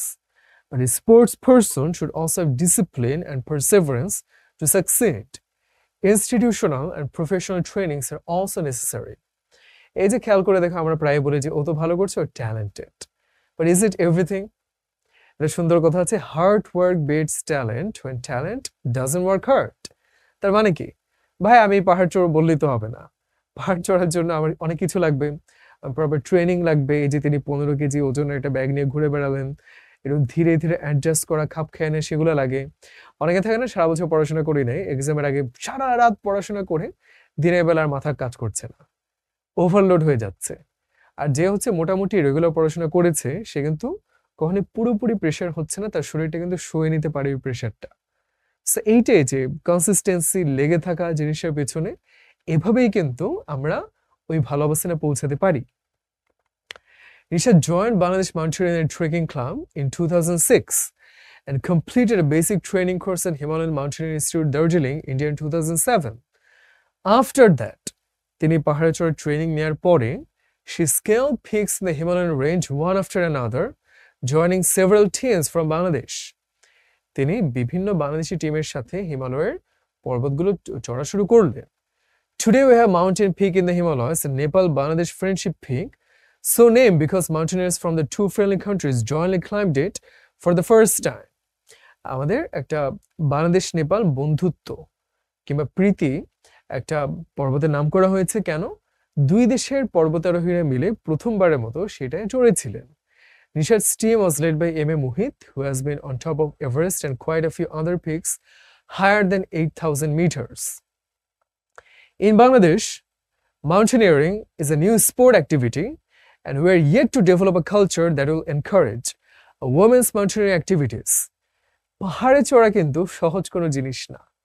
Football খেলতে একটা বল থাকলেই হয়, cricket খেলতে হলে স্ট্যাম্প লাগে, ব্যাট লাগে, গ্লাভস লাগে, অনেক ঝামেলা, মোটামুটি এক্সপেন্সিভ একটা খেলা, তারপর এগুলো ম্যানেজ করা যায়। বাট পাহাড়ে চড়তে গেলে অক্সিজেন লাগে, গ্লাভস লাগে, ওরকম জামা কাপড় লাগে, সাধারণত 50-60 লাখ টাকা লাগে। That's a very expensive sport for most of us, তাই না? Nishat took the challenge and she was supported by her parents. তিনি ঠিক করলেন যেটা আমি করে ছাড়বো, তার বাবাও সমর্থন দিল। This is an expensive sport, খুবই ব্যয়বহুল একটা ব্যাপার, and Nishat and other mountaineers could not have succeeded if several organizations did not help them. অনেকগুলো সংস্থার সহায়তা ছাড়া এটা হয়তো কোনোদিনই সম্ভব হতো না। Nishat was an ambassador of Because I Am a Girl, আমি মেয়ে বলেই আমি পারি, এই ধরনের একটা ক্যাম্পেইন ছিল, সেটার অংশ হিসেবে তিনি গেছিলেন। She wanted to leave a message for all people of Bangladesh that a girl can do anything a boy can do, and hence every girl should have support from parents and society in every challenging activity. তার মানে কি, আগেকার যুগে বলতো যে ছেলেরা বাইরে কাজ করবে, মেয়েরা ঘরে কাজ করবে। কেন? কারণ তখন পেশা বলতে বুঝাতো কি, কায়িক শ্রম। জেলে মাছ ধরবে, রিক্সা চালক রিক্সা চালাবে, গাড়োয়ান গরু গাড়ি চালাবে, সব কিন্তু ফিজিক্যাল লেবার। অবশ্যই ছেলেদের ফিজিক্যালি শক্তি বেশি, but if you think about নাও, আমরা কেউ কি অ্যাকচুয়ালি ওগুলো করি যে ঠেলে ঠেলে গাড়ি চালাচ্ছি, মাথায় মালামাল বোঝাই নিয়ে যাচ্ছি? না, we no longer two physical labour, we two mental labour. পড়াশোনা, চাকরি বাকরি সব কিন্তু বসে বসে করার কাজ, বুদ্ধিমত্তার কাজ, জ্ঞান বিচক্ষণতার কাজ। সেখানে কিন্তু ছেলে মেয়ে পার্থক্য করার কোনো সুযোগ নাই, তাই না? So because I am a girl মানে মেয়ে বলেই আমি পারি। তাহলে এখানে কি কি সুন্দর সুন্দর শব্দ আমরা দেখে ফেলি। Once again, I don't think there is any reason to explain anything.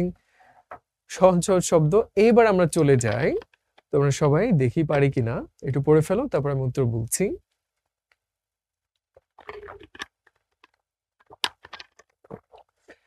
The meaning of icon মানে একদম প্রতীক, তাই না? একদম পছন্দ করার মতো একটা ব্যাপার। সেটা কি হতে পারে? সঠিক উত্তর, a famous person hmm people admire, যাকে মানুষ অনুসরণ করে।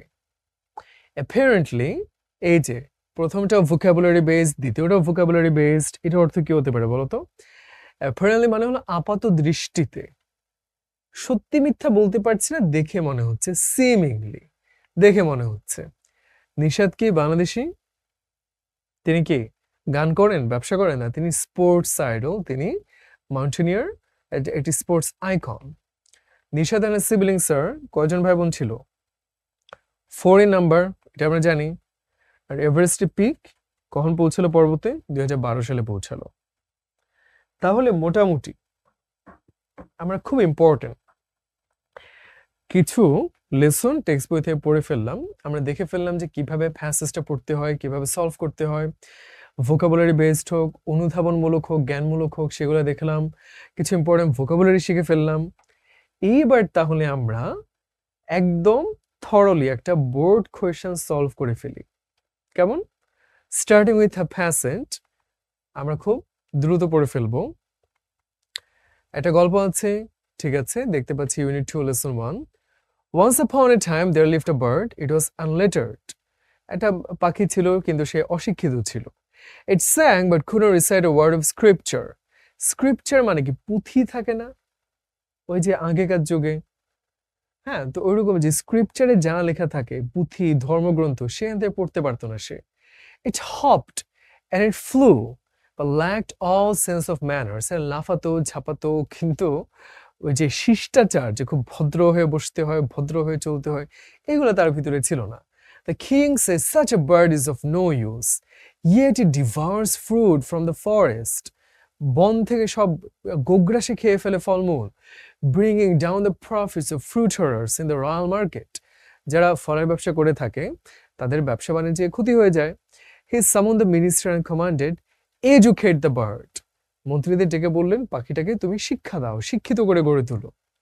The task of educating the bird fell on the king's nephews, his sister's sons. পরিবারে যারা ছিল ভাতিজা, তাদের কাঁধে এই দায়িত্বটা আসলো যে তোমরা শিক্ষা দাও। Learned man of the court deliberated long, অনেক দীর্ঘ আলোচনা করলেন, চিন্তা ভাবনা করলেন।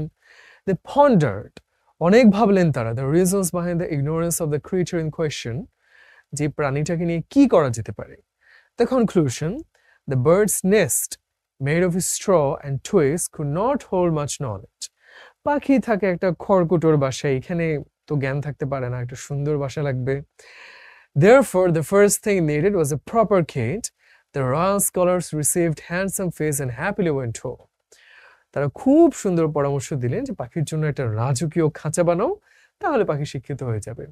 এটা বলার জন্য তাদেরকে অনেক উপঢৌকন দেওয়া হলো, তারা খুশি মনে বাসায় ফিরে গেল। A goldsmith set to work on a gilded cage. একদম সোনার খাঁচা বানানোর জন্য একজন কামার চলে আসলো, স্বর্ণকার। It turned out to be such exquisite workmanship that people from far and near crowded round for a look. Some said this is education par excellence. এত সুন্দর করে বানানো খাঁচাটা, দূর দূরান্ত থেকে মানুষ ছুটে আসলো দেখার জন্য। সবাই বললো, হ্যাঁ, এটাই হলো সত্যিকারের শিক্ষা, এত সুন্দর খাঁচা, এবার শিক্ষিত না উপায় আছে। Others said even if it learns nothing, it has got the cage. What a lucky bird. কিছু না শিখলো, এত সুন্দর খাঁচা পেল, সে তো অনেক ভাগ্যবান। The goldsmith was delighted to get a bag full of money as reward and went home at once. স্বর্ণকার তো খুব টাকা পয়সা পেয়ে খুশি মনে বাসায় ফিরে গেল। পাখিটা কি হলো দেখি। A teacher came to give lessons to the bird. He took a pinch of snuff and declared this isn't a matter of just a few texts. Pinch of snuff মানে কি? আগে নস্যিনে একটা জিনিস ছিল, কৌটার ভিতরে থাকে, গুঁড়া গুঁড়া, নাকে এমনি নেয়, দিলে মানে হাঁচি আসতো, এরকম কিছু। পুরোনো আমলে এগুলো ব্যবহার করতে, এখন আসলে কেউ আর এগুলো চিনেও না, ব্যবহারও করে না। One of the royal nephews sent for scribes, যে না, অনেক পুঁথি লাগবে, অনেক ধর্মগ্রন্থ, অনেক জ্ঞান লাগবে। They made multiple copies of various texts until there was a veritable mountain, and পাহাড়ের মতো উঁচু হয়ে গেল, এত বই, এত পুঁথি। Bravo! Exclaimed those who saw it. There is no room for any more knowledge. জ্ঞান রাখার জায়গা নাই, একদম সব জ্ঞান এই রুমের ভিতরে আছে। The scribes loaded their wages onto bullocks and merrily headed home. They would never again want for anything. যারা এই পুঁথিগুলো লিখেছিল তারা তো একদম গাড়ি বোঝাই করে তাদেরকে উপঢৌকন দেয়া হলো, তারা খুব আনন্দে নাচতে নাচতে বাড়ি ফিরে গেল, তাদের কখনো কোনো কিছুর অভাব রইল না। The nephews were constantly busy looking after the expensive cage. এত দামি খাঁচার রক্ষণাবেক্ষণে তো রাজার ভাতিজারা খুবই ব্যস্ত ছিল। Repairs were always underway, সবসময় মেরামত চলছে। Anyone who saw the endless dusting, wiping and polishing had to agree that there was marked improvement.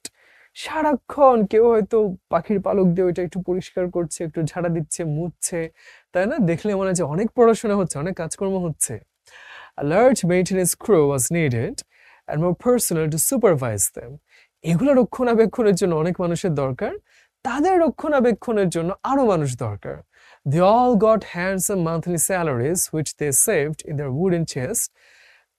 কাঠের সিন্ধুকে তারা লক্ষ লক্ষ টাকা বেতন জমা রাখা শুরু করলো। Even their cousins came to live with them in cushion comfort. তাদের আত্মীয় স্বজন যারা ছিল সবাই মিলে গদিতে চড়ে বেড়াতে আসলো। The world is short of many things but not detractors. Detract মানে কি? তোমার ট্র্যাক থেকে সরিয়ে দিবে, তোমার লক্ষ্য থেকে বিচ্যুত করবে, এরকম মানুষজন। They said the cage looked better no doubt, but has anyone taken notice of the bird? তারা বলল যে ভাই খাঁচা অনেক সুন্দর মানান, পাখির কি খবর, কেউ খবর রাখছে? This was reported to the king. He said to a nephew, "What's this I hear?" কি শুনছি এগুলো আমি? Your Majesty, replied the nephew, if you wish to hear the truth, summon the goldsmith, the scholars, the scribe, সবাইকে ডেকে আনুন। সবাই কত টাকা পয়সা পেয়েছে, কত পরিশ্রম করেছে, যারা পায়নি তারা কিন্তু স্ল্যান্ডার করছে। সুন্দর একটা শব্দ স্লেন্ডার। স্লেন্ডার মানে কি? চিকনা, পাতলু, একদম সরু। হ্যাঁ, আর স্ল্যান্ডার মানে হলো অপবাদ দেয়া, খারাপ কথা বলা কারো সম্পর্কে। তখন রাজা বুঝতে পারলেন যে যারা টাকা পয়সা পায়নি তারাই খারাপ কথাগুলো বলছে। এবার আমরা The king wished to see for himself at what an awesome pace the bird schooling was going on. রাজা ভাই দেখে আসি তো কি হচ্ছে সেখানে। One day he turned up at the schoolroom with his friends, counselors and courtiers. একদম উজির নাজির মন্ত্রী সবাইকে নিয়ে তিনি গেলেন। খুবই সুন্দর গান বাজনা, বাদ্য বাজনার মাধ্যমে তাকে বরণ করে নেওয়া হলো। সেখানে যারা ছিল সবাই, টিচাররা মন্ত্র পড়ছেন, অনেক ভারী ভারী এরকম কাজকর্ম হচ্ছে, সবাই রাজার জয়ধ্বনি করছে। একজন নেফিউ কমেন্ট করলো, Your Majesty can see how things are going on. Astonishing, replied the king. The din is negligible. অসাধারণ একটা ব্যাপার, এটা তো এত সরগোল, এটা তো চমৎকার একটা ব্যাপার, তাই না? এই যে এত শিক্ষা দীক্ষা আয়োজন হচ্ছে এটা দেখে তো রাজা খুবই খুশি হলেন, এবং তিনি তার ওই গেটের সামনে রাখা হাতির পিঠে চড়তে যাচ্ছেন। তখন একজন ফল্ট ফাইন্ডার, দোষ খুঁজে বেড়ানো একজন লোক যে ঝোপের পেছনে লুকানো ছিল, চিৎকার করে বলল, আপনি এত কিছু দেখলেন কিন্তু পাখিটা কি দেখেছেন? এইটা শুনে তো রাজা খুব বিস্মিত হয়ে গেলেন, স্টার্টং, যে আরে আসলেই তো, অবাক হয়ে যাওয়া, তাই না? তিনি বললেন যে আরে আমি তো এটা ভুলেই গেছিলাম, কিরে পাখিটার কি অবস্থা? তিনি ভিতরে গেলেন, টিচারদেরকে বললেন যে দেখি তো পাখির কি অবস্থা, কেমন শেখানো হয়েছে। ডেমনস্ট্রেশন মানে কি? ডেমনস্ট্রেশন মানে বিক্ষোভ, হ্যাঁ, কিন্তু এখানে বিক্ষোভ না, বলতে পারি প্রদর্শন। যেমন আমরা যখন একটা ল্যাবরেটরিতে এক্সপেরিমেন্ট করি, এইটার সাথে এই লবণ মিশালে এইরকম হবে, ডেমনস্ট্রেট করি আমরা, প্রদর্শন করে থাকি। তো এটা দেখে তো রাজা খুব খুশি হলেন, তাই না? তখন তিনি ভাবলেন যে ভাই, যে এত মানুষ শিখাচ্ছে, পাখিকে দেখাই যাচ্ছে না, খাঁচা ঘিরে খালি অনেক শিক্ষকরা অনেক কিছু করে যাচ্ছেন, সুতরাং পাখি আর দেখার দরকার কি? রাজা তো খুবই খুশি যে আয়োজনে কোনো ভুল নেই, তাই না? কিন্তু কাহিনী হলো, inside the cage there was neither any grain, কোনো খাবার ছিল না, or any drop of water, কোনো পানিও ছিল না। Only reams of texts were being torn, the pieces of paper thrust into the bird's mouth with the point of a quill. তাকে ঠেলে ঠেলে এই কাগজগুলো ছিঁড়ে ছিঁড়ে খাওয়ানো হচ্ছিল। Not only had the singing stopped, there wasn't even scope for screeching. গান তো দূরের কথা, চিৎকার চেঁচামেচি করারও পাখির কোনো সুযোগ ছিল না। It was thrilling to watch. এইবার যখন রাজা উঠে গেলেন হাতির পিঠে, তখন কি হলো? Predictably, the bird weakened with every passing day. ধীরে ধীরে পাখিটা দুর্বল হতে লাগলো, ধীরে ধীরে অর্ধমৃত হয়ে গেল। সবাই ভাবলো এটা তো খুব ভালো একটা ব্যাপার যে জ্ঞানী হচ্ছে, এই জন্য ভদ্র হয়ে যাচ্ছে, তাই না? Still, out of innate bad habit, পাখির তো অভ্যাস খারাপ, সে তো সকালের আলো দেখলে একটু বাইরে যেতে চায়, পাখাটা একটু ঝাপটায়। রেপ্রিহেন্সিবল মানে ঘৃণ্য, নিন্দনীয়, একদম পছন্দ করার মতো না, যে এটা তো বেয়াদব। ভদ্র হয়ে থাকবে, চুপচাপ বসে থাকবে, এরকম হলে না ভালো। কোনো কোনো দিন এটা কিন্তু তার দুর্বল যে ঠোঁটটা ছেড়ে দিয়ে যে ওই পাখার তার খাঁচার তারগুলো কেটে ফেলার চেষ্টা করতো। হোয়াট ইম্পিউডেন্স, কি বেয়াদপি, সবাই এটা বলতো, তাই না? তারপর কি করো, যে পাখির পা একদম শিকল দিয়ে বেঁধে রাখলো এর সাথে, এবং তার পাখা সব কেটে দিল। The king's brother-in-laws looked greatly annoyed. খুব বিরক্ত হয়ে তারা বলল যে পাখিটা কি অকৃতজ্ঞ, তার জন্য এত কিছু আমরা করছি, তার কোনো শুকরিয়া বোধ নেই।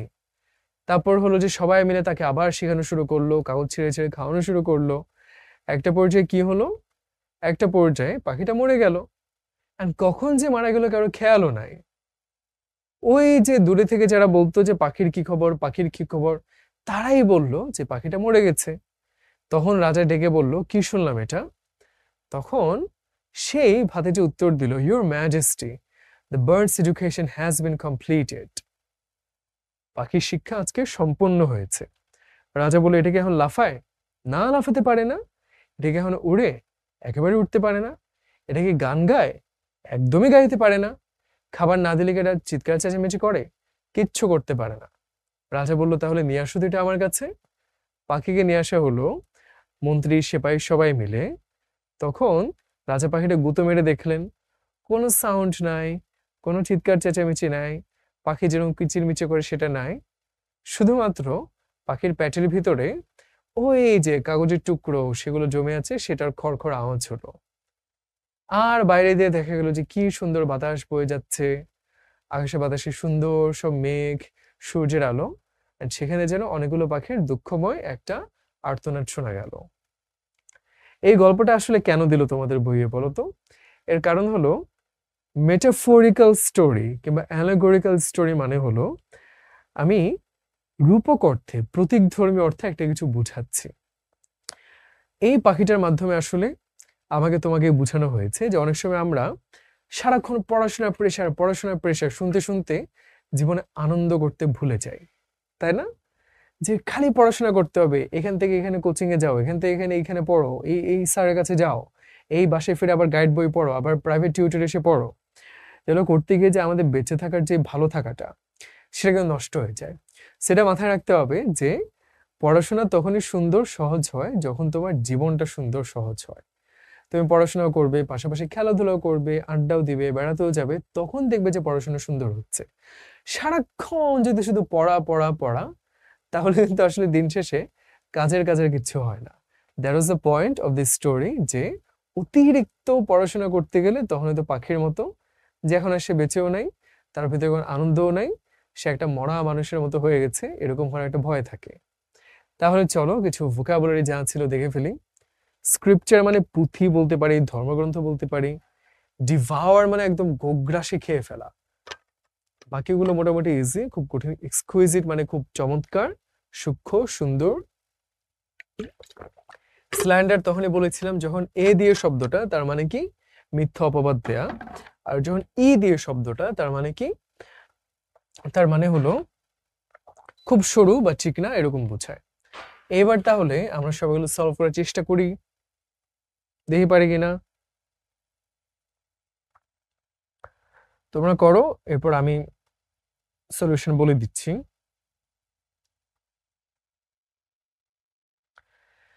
ঠিক আছে। আনলেটার্ড মানে কি? অশিক্ষিত। তাহলে কি হওয়া উচিত? আনটট, খুব সহজ ছিল। রিসাইট মানে কি? উচ্চারণ করা, তাই না? কোট মানেও হলো মুখে একটা কিছু বলা, উক্তি, কথা বলা। কনসিল মানে গোপন করা, ওইটা হবে না, তাহলে কোট হয়ে গেল।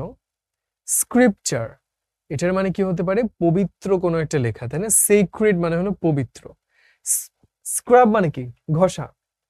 জানালা ময়লা হয়ে গেলে ওই যে স্ক্রাব করে না, ঘষে ঘষে ময়লা তুলে, তাহলে সেক্রেড রাইটিংস। দ্য বার্ড ল্যাকড, কি ছিল তার ভিতরে? ভদ্র ছিল না, তাই না? রাজার ভাষ্য মতে সিভিলিটি, সভ্যতা ছিল না। All sense of civility. Goldsmith war turn to be very repulsive মানে কি? ঘৃণ্য, এটা তো হবে না। আনপ্রিপোজেসিং মানে একদমই সাদামাটা, বিচ্ছিরি, সুন্দর না। কনসপিকুয়াস মানে হলো চোখে পড়ার মতো। ইনকনসপিকুয়াস মানে হলো চোখে পড়ে না, একটু আড়ালে আবডালে থাকে সেরকম। অবশ্যই তার কাজটা খুব সুন্দর, চোখে পড়ার মতো ঝলমলে ছিল। What was the bird doing for the ফ্রুটারার্স? যারা ফল নিয়ে কাজ করে তাদের কি হলো? তাদের তো ক্ষতি হলো, প্রফিটটা কমে গেল, reducing the profit. What did the learned man do in finding the birds ignorance? তারা ওই যে ডেলিবারেট করলো, পন্ডার করলো, অনেক সময় ধরে ভাবলো, দি thought for a long time. Some people commented that the bird ওয়াজ কি ছিল? সোনার খাঁচা পেয়েছে, সে তো অনেক ভাগ্যবান, তাই না? ফরচুনেট।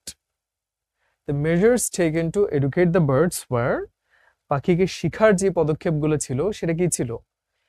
ইপক মেকিং মানে কি? যুগান্তকারী। ফিউটাইল মানে কি? নিরর্থক, যে কোনো কাজেই আসলো না, ফিউটাইল ছিল। According to the passage, true friends and well wishers are hardly, সত্যিকারের বন্ধুরা কি হয়? অর্থাৎ দেখা গেল কি, যারা পাখিটার কেয়ার করেছিল, যে পাখি কেমন আছে রাজামশাই, আপনি তার খবর নিয়েছেন, তাদেরকে রাজা কিন্তু শাস্তি দিল।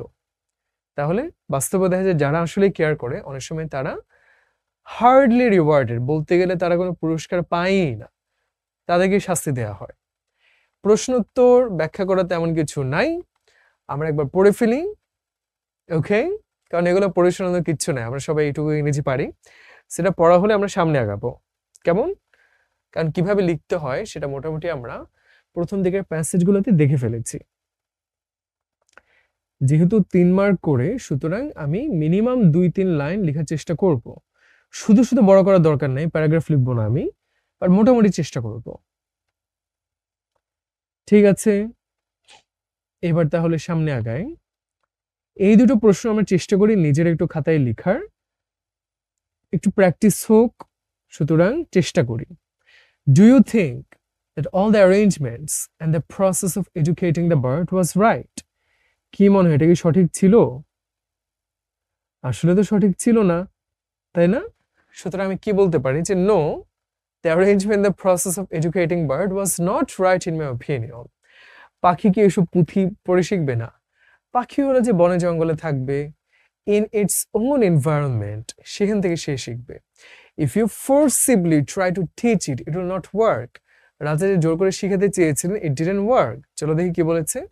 No, I don't think all the arrangement and process of educating bird was right. A bird's learning process goes on in its own atmosphere. সে নিজস্ব পরিবেশে শিখবে। There is forest and unlimited space in the sky. সে আকাশে উড়বে, সে বনে জঙ্গলে ঘুরবে। Whatever a bird learns in its lifespan is its education. সে তার জীবনে যা শিখবে সেটা তার শিক্ষার ব্যাপার। সেখানে তো জোর করে তাকে এই রাজার মাধ্যমে শেখানোর কোনো দরকার নাই, এটা আসলে অন্যায় এবং খুবই বাজে একটা মানে অস্বাভাবিক ব্যাপার হয়েছে।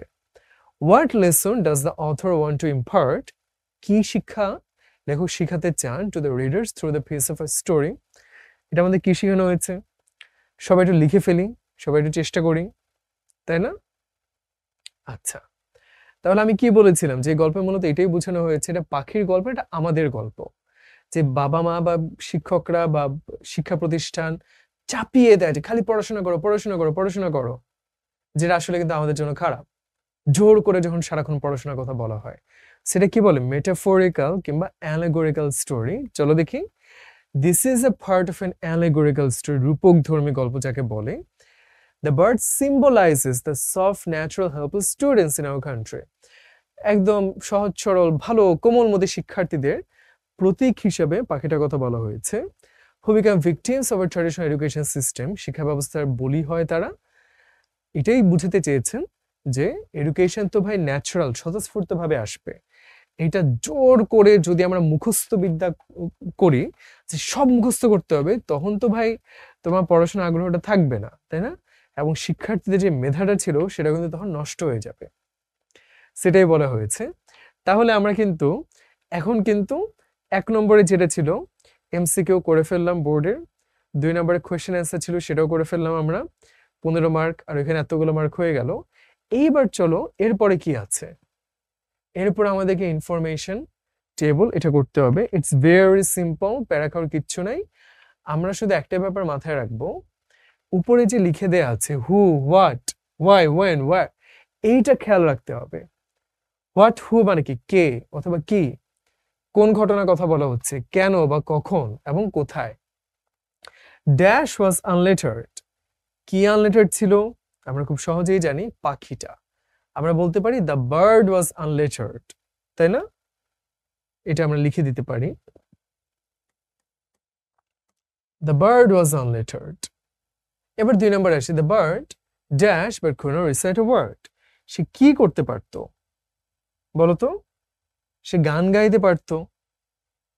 হ্যাঁ, দ্য বার্ড কুড সিং অথবা the bird স্যাং but could not recite a word. এবার 3 নম্বরে চলে আসি, দ্য বার্ড ডিভাউরস ফ্রুটস, পাখি কোত্থেকে খেত? বন জঙ্গল থেকে খেত, ফ্রম দ্য ফরেস্ট, তাই না? এটা আমরা পেরে গেলাম। 4 নম্বর 5 নম্বর একসাথে, ড্যাশ এডুকেট দ্য বার্ড, কে শিখাতে চেয়েছিলেন? মানে কার উপর দায়িত্ব আসলো শিখানোর? রাজা তো নিজে শিখান নাই, রাজার ভাতিজারা, দ্য কিংস নেফিউ, তাই না? were given the responsibilities to educate the bird, তাহলে 4 আর 5 আমার হয়ে গেল। 6 নম্বরে আসি, dash fell on the king's nephews, কি হতে পারে? the duty of taking care of the bird অথবা teaching the bird, এটাই ছিল ইভেন্ট বা অকারেন্স, যে ওই দায়িত্বটা ওদের কাছে পড়লো। 7 নম্বরে আসি, deliberated long, কারা অনেকক্ষণ সময় নিয়ে চিন্তা ভাবনা করেছিলেন? রাজার সভার বিজ্ঞ ব্যক্তি যারা, the learned of the court deliberated long, they pondered the reasons for, কি নিয়ে ভাবছিলেন তারা? পাখি যে অশিক্ষিত এটা নিয়ে ভাবছিলেন, the ignorance of the bird। এবার আমরা 9 নম্বরে চলে আসি, পাখিকে শিক্ষিত করার জন্য কি করা হলো? রাজকীয় আয়োজন করা হলো, গ্র্যান্ড অ্যারেঞ্জমেন্টস ওয়ার, আমরা বলতে পারি অর্গানাইজড, তাই না? লাস্টে কি, দ্য গোল্ডস্মিথ ওয়াজ কল্ড, কোথায় ডাকা হলো? কোর্টে ডাকা হলো, তাই না? Was called in the court. তাহলে আমরা উত্তরগুলো ঝটপট দেখে ফেলি সবাই। তাহলে কি বুঝতে পারলাম? জিনিসটা কিন্তু অনেক সহজ, তাই না? পারবো তো সবাই? আশা করি পারবো। আমরা এভাবে 1 2 3 4 করে লিখে দিব, তাহলে কিন্তু হয়ে যাবে। তবে হ্যাঁ, অনেক সময় ইনফরমেশন ট্রান্সফার এটা আমরা বুঝলেও ফ্লো চার্টটা কিন্তু অনেকে বুঝি না, সেখানে কিন্তু আমরা অনেক প্যারা খাই, তাই না? সুতরাং ফ্লো চার্ট নিয়ে যেন তোমার ভয় না থাকে, চলো আমরা দেখে ফেলি। খুবই সিম্পল প্রসেস। কি আছে এখানে? কি নিয়ে লিখতে বলেছে? পাখিটাকে শিক্ষিত করার জন্য কোন কোন পদক্ষেপ নেওয়া হয়েছে সেটা বলতে হবে আমাদের। Very simple. প্রথমটা বলে দিয়েছে, taking steps by the Kings. So আমরা কি খেয়াল রাখবো? ফ্লো চার্টে সাধারণত নন ফাইনাইট ভার্ব থাকে। নন ফাইনাইট ভার্ব কি? জিরান্ড পার্টিসিপল ইনফিনিটিভ। তাহলে কি হবে? ভার্বের পরে আইএনজি যুক্ত থাকবে, অথবা ইনফিনিটিভ হবে টু টেক, তাই না? এই দুই ভাবে সাধারণত হয়, যে হয় আইএনজির সহকারে শুরু অথবা ইনফিনিটিভ সহকারে শুরু। এখানে যেহেতু আইএনজি দেয়াই আছে, আমরা এইভাবেই সবগুলো লিখবো। কি বলা যেতে পারে? যখন রাজা বলল যে পদক্ষেপ নাও, তখন কি হলো? জ্ঞানী জ্ঞানী ব্যক্তি যারা ছিল তারা অনেকক্ষণ বসে চিন্তা করলেন না? ডেলিবারেটিং, অনেক সময় ধরে, long by the learned man of the court হয়ে গেল। এরপর আমরা জ্বলি, তারা কি নিয়ে চিন্তা করলেন বলতো? পাখিটা কেন অশিক্ষিত? পন্ডারিং over the ignorance of the bird, তাই না? যে কেন সে অশিক্ষিত। তারপর তারা কি বললেন? যে একটা ওই খড়কুটো দিয়ে বানানো খাঁচা হলে হবে না, দামি একটা খাঁচা লাগবে। তাহলে তারা কি করলো? দে appointed a goldsmith to build a gilded cage, a gold cage। তারপর কি হলো বলতো? খাঁচার ভিতরে কি করা হলো? পাখির কোনো দানা পানি খাওয়া লাগবে না, তাকে পুঁথি ছেড়ে ছেড়ে খাওয়াবে। তাহলে পুঁথি লিখতে হবে। তাহলে আমরা কি বলতে পারি? hiring scribes, যারা পুঁথি লিখে, for making various scribes, সেটাও হয়ে গেল। লাস্ট বাট নট লিস্ট, তারা কি করতো? এই খাঁচাটা রক্ষণাবেক্ষণে সারাক্ষণ ব্যস্ত থাকতো। Repairing the cage, dusting, furnishing, এগুলো করতো। তাহলে খেয়াল করে দেখো যে খুবই সিম্পল ভাবে স্টেপ বাই স্টেপ আমি কিন্তু করে ফেললাম, তাই না? জিনিস কিন্তু প্যারা করার কিচ্ছু না। আমরা আবার একটু দেখে ফেলি সুন্দর করে। যেহেতু এখানে আইএনজি ছিল, আমি সবগুলোতে আইএনজি দিয়ে দিয়ে করলাম। অনেকখানে ইনফিনিটিভ থাকতে পারে, সেখানে আমরা এভাবে লিখবো। অনেক ক্ষেত্রে ইনফিনিটিভ আকারে লিখলেও টুটা মেনশন থাকে না, শুধু টেক এভাবে শুরু করে আমরা সেভাবে লিখবো। অর্থাৎ প্রথমটা যেভাবে করে দেয়া আছে বাকিগুলো সেভাবে লিখলেই ভালো হয়। এইবার তাহলে চলো সামারি যদি লিখতে আসি। সামারি আমরা অনেকেই বুঝি না জিনিসটা কিভাবে লিখতে হয়। আমি আবারও বলে দিচ্ছি, সামারি আধা পৃষ্ঠার বেশি হওয়ার দরকার নাই। বড় জোর তুমি তোমার পৃষ্ঠা 3 ভাগের 2 ভাগ লিখতে পারো, এইটুকু লিখতে পারো, এর বেশি লিখো না। এবং সামারিতে খামাখা হলো যে ইন্ট্রোডাক্টরি কথাবার্তা, this passage talks about, this passage deals with, the story shows আস, এগুলো দরকার নাই, কারণ এটা সারমর্ম সারাংশ। সামারি মানে হলো যে একদম শর্টকাটে পুরো গল্পে কি বলেছে এটা আমি ছোট্ট করে শিখে ফেলতে পারবো। তাহলে কি কি হতে পারে? আমরা ফ্লো চার্ট করলাম না, পয়েন্টে পয়েন্টে বলে দেয়া। সামারিতে এটাই করব যে প্যারাগ্রাফের মতো একটানে লিখে যাব 5 থেকে 6 লাইনে।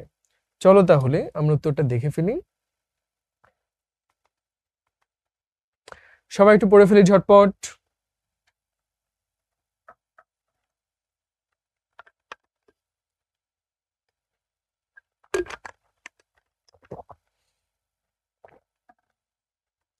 খেয়াল করে দেখো, এখানে আমি যে শুরুতে বললাম ইন্ট্রোডাকশন না দিতে, তাহলে এখানে কেন দিয়েছে?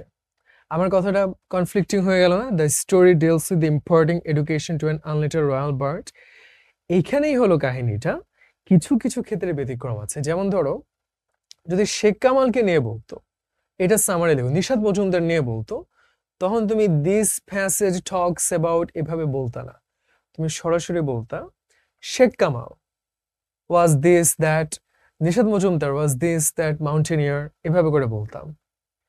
এখানে আমরা কোনো ব্যক্তিকে নিয়ে বলি না, একটা গল্প নিয়ে বলেছি, তাই না? গল্পটা সবার আগে এসেছে। খেয়াল করে দেখেছো? যেই টপিক সেটা আমি সবার আগে বলবো সামারিতে। যদি শেখ কামাল হতো, যদি নিশাত মজুমদার হতো, তাহলে ওনাদের নাম দিয়ে শুরু করতাম, একটা গল্প দিয়েছি, গল্প দিয়ে শুরু করলাম, বুঝলাম? তারপর আমি ছোট্ট করে পয়েন্ট বাই পয়েন্টে মূলত বলে দিলাম। সামারি লেখার সময় হুবহু আমি প্যাসেজ থেকে কপি করতে পারি, এখান থেকে ওইখান থেকে একটা দুটো লাইন, বাট খুবই ভালো হয় যদি নিজে থেকে লিখতে পারি, তাহলে টিচার বেশি ইমপ্রেসড হবেন। না লিখতে পারলেও তুমি শুধু মাথায় রাখবে ইম্পর্টেন্ট লাইনগুলো যেন কপি করি। আমি র্যান্ডমলি প্যাসেজের মাঝখান থেকে 5 লাইন তুলে দিলে কিন্তু সামারি হবে না, শুরু কিংবা শেষে 2 লাইন তুলে দিলে সামারি হবে না। তখন ভাবতে হবে। রাজা ভাবলেন পাহিকে শিক্ষিত করা যায়, তখন মন্ত্রিসভায় ডাকা হলো, তারা বললো খাঁচা বানাও, গোলস্মিথ খাঁচা বানালো, তারপর পুঁথিবিদদের ডেকে ওই যে স্ক্রাইবার দিয়ে পুঁথি বানানো হলো, সেটা পাখিকে খাওয়ানো হলো, পাখি খেয়ে মরে গেল। মূলত এটাই কিন্তু আমাদের গল্প, ঠিক কিনা? তাহলে হয়ে গেল। এইবার চলো আমরা এগুলা করে ফেলি। এটা করার সময় অবশ্যই যে কাজটা আমি শুরুতে করব সেটা হলো অপশনগুলো ভালো করে পড়বো। কেমন? বলে দেয়া আছে there are more words than needed, প্রয়োজনের থেকে বেশি শব্দ এখানে দেয়া আছে, সব শব্দ কাজে লাগবে না, তাই না? এটাও বলেছে শব্দ চাইলে আমরা গ্রামাটিক্যাল চেঞ্জ করতে পারবো। সো আমি যে কাজটা করবো, শুরুতে এটা পড়ে ফেলবো, তারপর নিজে একবার সলভ করার চেষ্টা করব। যে শব্দগুলো ইউজ হয়ে যাবে সেগুলো কেটে দিব, যে ভাই এটা আমার ইউজ করা হয়ে গেছে আর দরকার নাই। কিছু ক্ষেত্রে একই শব্দ একাধিকবার ব্যবহার করতে হতে পারে, কিন্তু সাধারণত বোর্ডে এইভাবে দেয় না, সুতরাং প্যারানোর কিছু নাই। সো একটা ইউজ হয়ে গেলে আমি কেটে দিতে পারি। তা আমরা তাহলে সলভ করা শুরু করি, তোমাদের একটু সময় দিই, তারপর হচ্ছে আমি উত্তরগুলো বলা শুরু করব।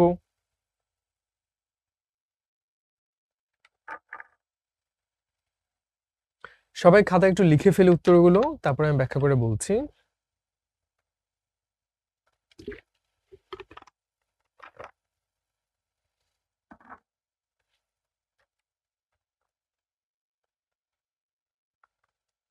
ঠিক আছে।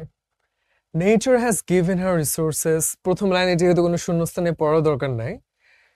Think about our land, it is soft and, উর্বর জমি, উর্বর কোনটা হবে? ফার্টাইল। তাহলে আমরা বলতে পারি এটা হচ্ছে এ নাম্বার, ফার্টাইল। 2 নাম্বার আছে hour poor farmers who have simple dash tools, আমাদের দরিদ্র কৃষকদের কাছে দামি যন্ত্রপাতি থাকবে না, কি থাকবে? হ্যান্ডমেড টুলস, তাই না? সাধারণ সাদামাটা হাতে বানানো জিনিস থাকবে। এবং ক্যান ইজিলি, অর্থাৎ তাদের তথ্য প্রযুক্তির উৎকর্ষ না থাকলেও এই সাদামাটা যন্ত্রপাতি দিয়েই তারা কিন্তু সহজেই কাজ করতে পারে। ইজি হবে না, ইজিটা অ্যাডজেক্টিভ, এটা হয়ে যাবে অ্যাডভার্ব ইজিলি। কিভাবে খনন করে?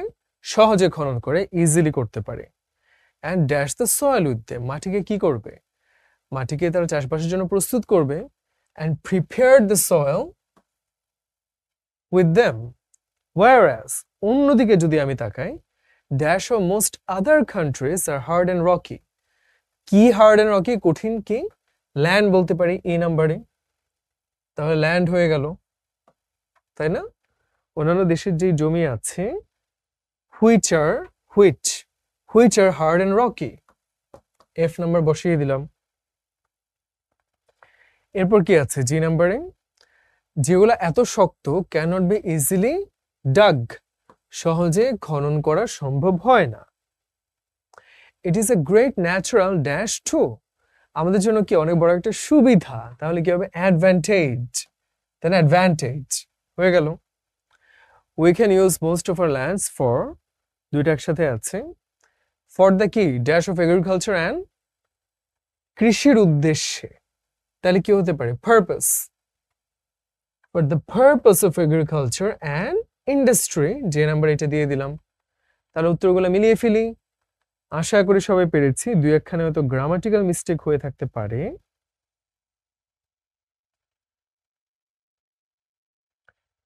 যাই হোক, খেয়াল রাখতে হবে, যেমন সি নাম্বারে ছিল কি, ইজি হলো অ্যাডজেক্টিভ বলতে পারি যে এটা কেমন, এটা খুব সহজ। ইজিলি মানে সহজ ভাবে, অ্যাডভার্ব কিন্তু, খেয়াল রাখবো আমরা। ডান। তাহলে এইবার চলো, এখানে আমাদেরকে কোনো শূন্যস্থানে উত্তরটা তারা মানে কোনো ক্লুজ দেয়া নাই, তাহলে এখানে তো আরো কঠিন হয়ে গেল জিনিসটা। চলো তাহলে চেষ্টা করি, পারবো সবাই। এটা পারতে হলে ভোকাবুলারি প্র্যাকটিস করা লাগে, আর হলো বিগত বছরে যেগুলো ছিল সেগুলো একটু প্র্যাকটিস করা লাগে। Nelson Mandela, struggle for justice around the world. এই যে দেখো, এটা কিন্তু বইয়ের একটা প্যাসেজ, এই জন্য বইয়ের প্যাসেজটা ইম্পর্টেন্ট, যে বইয়ের প্যাসেজ হুবহু তুলে দিবে, যারা সেগুলো পড়েছে তারা কিন্তু ভালো করবে, যারা পড়ে নেই মনে করেছে কনসেন্স দিয়ে পারবো, সব ক্ষেত্রে কিন্তু মাথায় আসবে না, অনেকগুলো মার্ক কিন্তু এখানে চলে যাচ্ছে। চলো দেখি।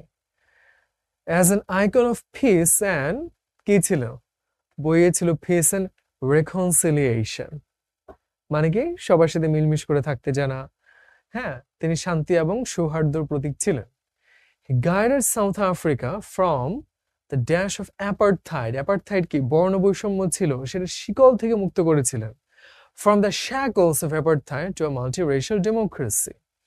Despite being dashed for nearly 3 decades, জেলখানায় আবদ্ধ ছিলেন। কেউ তো despite being imprisoned বলতে পারি, জেলখানায় ছিলেন।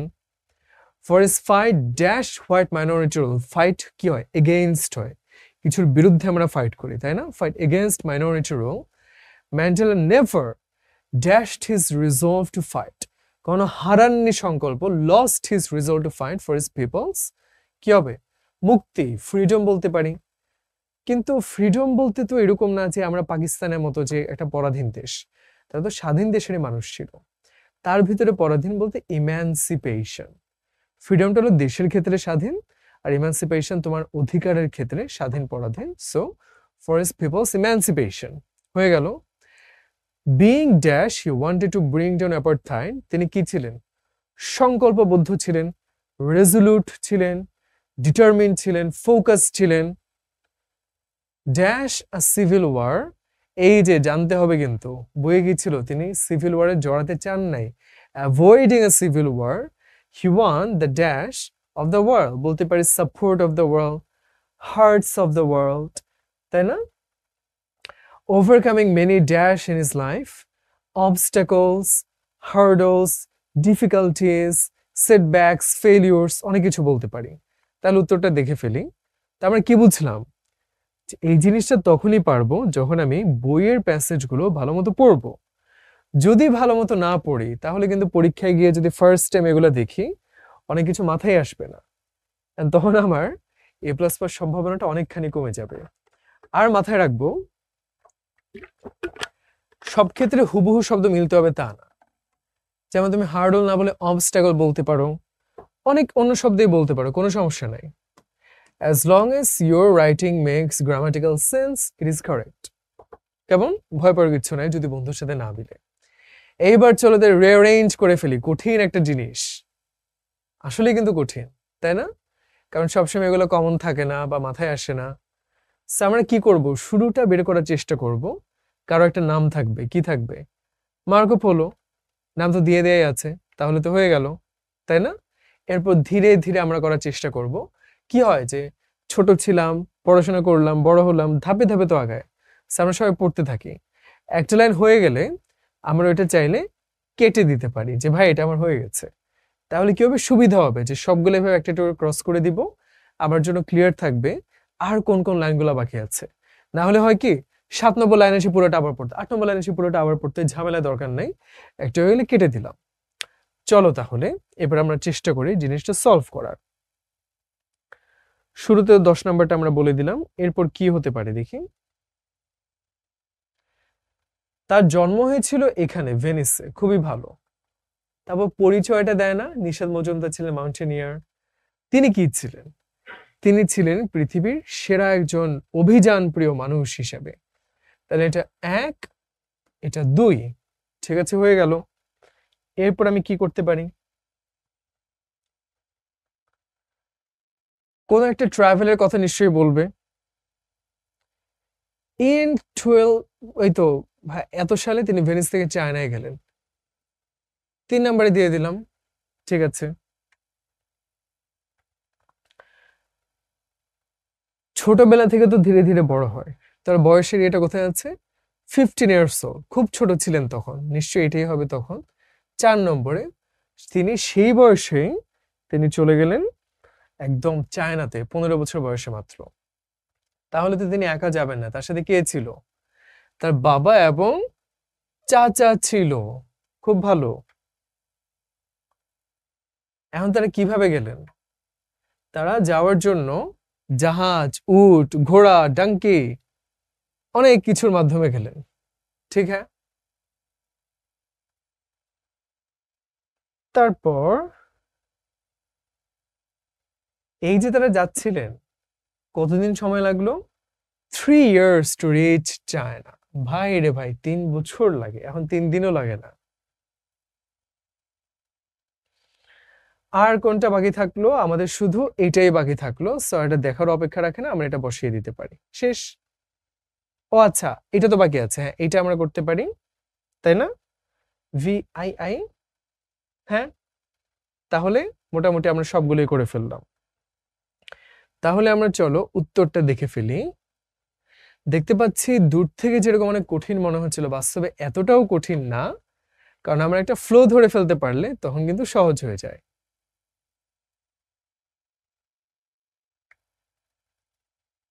ঠিক আছে, মোটামুটি করে ফেললাম আমরা। মাঝখানে মনে হয় ভিটা বাদ পড়ে গেছিল, ওইটা কোথায় হবে? 2 এর পরে, হ্যাঁ, দে travel by land and see, ওইটা পরে হবে। এই যে এই ভুলটা কিন্তু করা যাবে না যে মাঝখানে এটা বাদ পড়ে গেল, ঝামেলা কিন্তু। সো ধাপে ধাপে ফ্লোতে করে করে আগাই। শুরুতে বললাম যে কার সম্পর্কে বলছে, মার্কো পোলো সম্পর্কে বলছে, খুবই ভালো। তারপর আমরা আসলাম যে তিনি কি ছিলেন, সেটা আমরা বললাম তিনি খুব অ্যাডভেঞ্চারাস ম্যান ছিলেন। তারপর কি অ্যাডভেঞ্চার করেছিলেন? তিনি চায়না গেছিলেন, কত বছর বয়সে গেছিলেন? এত বছর বয়সে গেছিলেন, কিন্তু তখন তো তিনি অনেক ছোট ছিলেন। তাহলে কি একা যাবেন? না, বাবার সাথে গেছিলেন, চাচার সাথে গেছিলেন। কিভাবে গেলেন? ল্যান্ড এন্ড সি ট্রাভেল করতে করতে, পাহাড় পর্বতের মধ্য দিয়ে। কারণ তারা মানে সেখানে কিভাবে অতিক্রম করলেন? জাহাজ, উট, ঘোড়া, অনেক কিছুর মাধ্যমে। এইভাবে আমরা ধাপে ধাপে করে ফেললে তখন দেখবো যে কঠিন লাগবে না, তাই না? সো আমরা রিয়ারেঞ্জটা কিভাবে লিখবো? রিয়ারেঞ্জটা লেখার স্ট্যান্ডার্ড হলো, আমি শুরুতে একটা বক্স করে দেই, সেখানে 1 2 3 4 লিখে আমি অপশনগুলো লিখে ফেলি। এই বক্সটা লেখার পরে এই পুরো জিনিসটা খুব ভালো হয় প্যারাগ্রাফ আকারে একসাথে লিখে দিলে। কেমন? কেউ বলতে পারে শুধু কি বক্স দিলে হবে বা শুধু কি প্যারাগ্রাফে লিখলে হবে? আমি বলবো যে দুটাই লিখলে ভালো, সেফ সাইডে থাকি। অনেকগুলো মার্ক যেহেতু এখানে আছে, রিস্ক নেওয়ার দরকার নাই তো। টিচার এটা লিখলে কিন্তু হয়ে যাওয়ার কথা। তারপরও ঝামেলায় না গিয়ে আমি পুরোটা লিখে দিই, হয়তো আমার 3 4 মিনিট সময় লাগবে, কোনো ক্ষতি নাই। এখানে আমরা সেফ সাইডে থাকতে চাই। বক্স করেও লিখে দিলাম, প্লাস হলো পুরোটা প্যারাগ্রাফ আকারেও লিখে দিলাম। তাহলে এটা শেষ। এইবার আমরা করব গ্রাফ এন্ড চার্ট। সিম্পল জিনিস, কঠিন কিচ্ছু না, ভয় পাওয়ার কিচ্ছু নাই। যদি অনেকে আমরা প্যারা খেয়ে যাই যে আল্লাহ কিভাবে লিখবো, অনেক টেন্সড হয়ে যায়। It's very simple, let's see এখানে কি বলছে।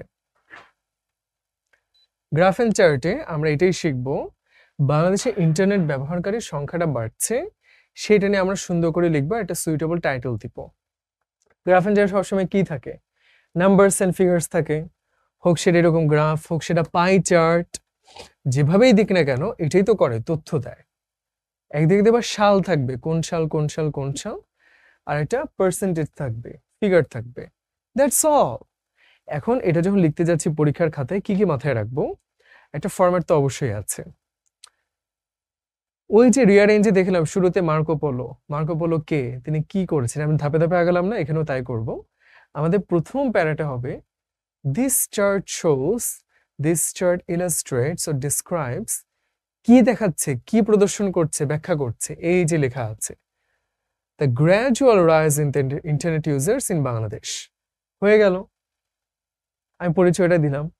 তারপর একটু ব্যাখ্যা করি যে কি কি দেখানো হচ্ছে।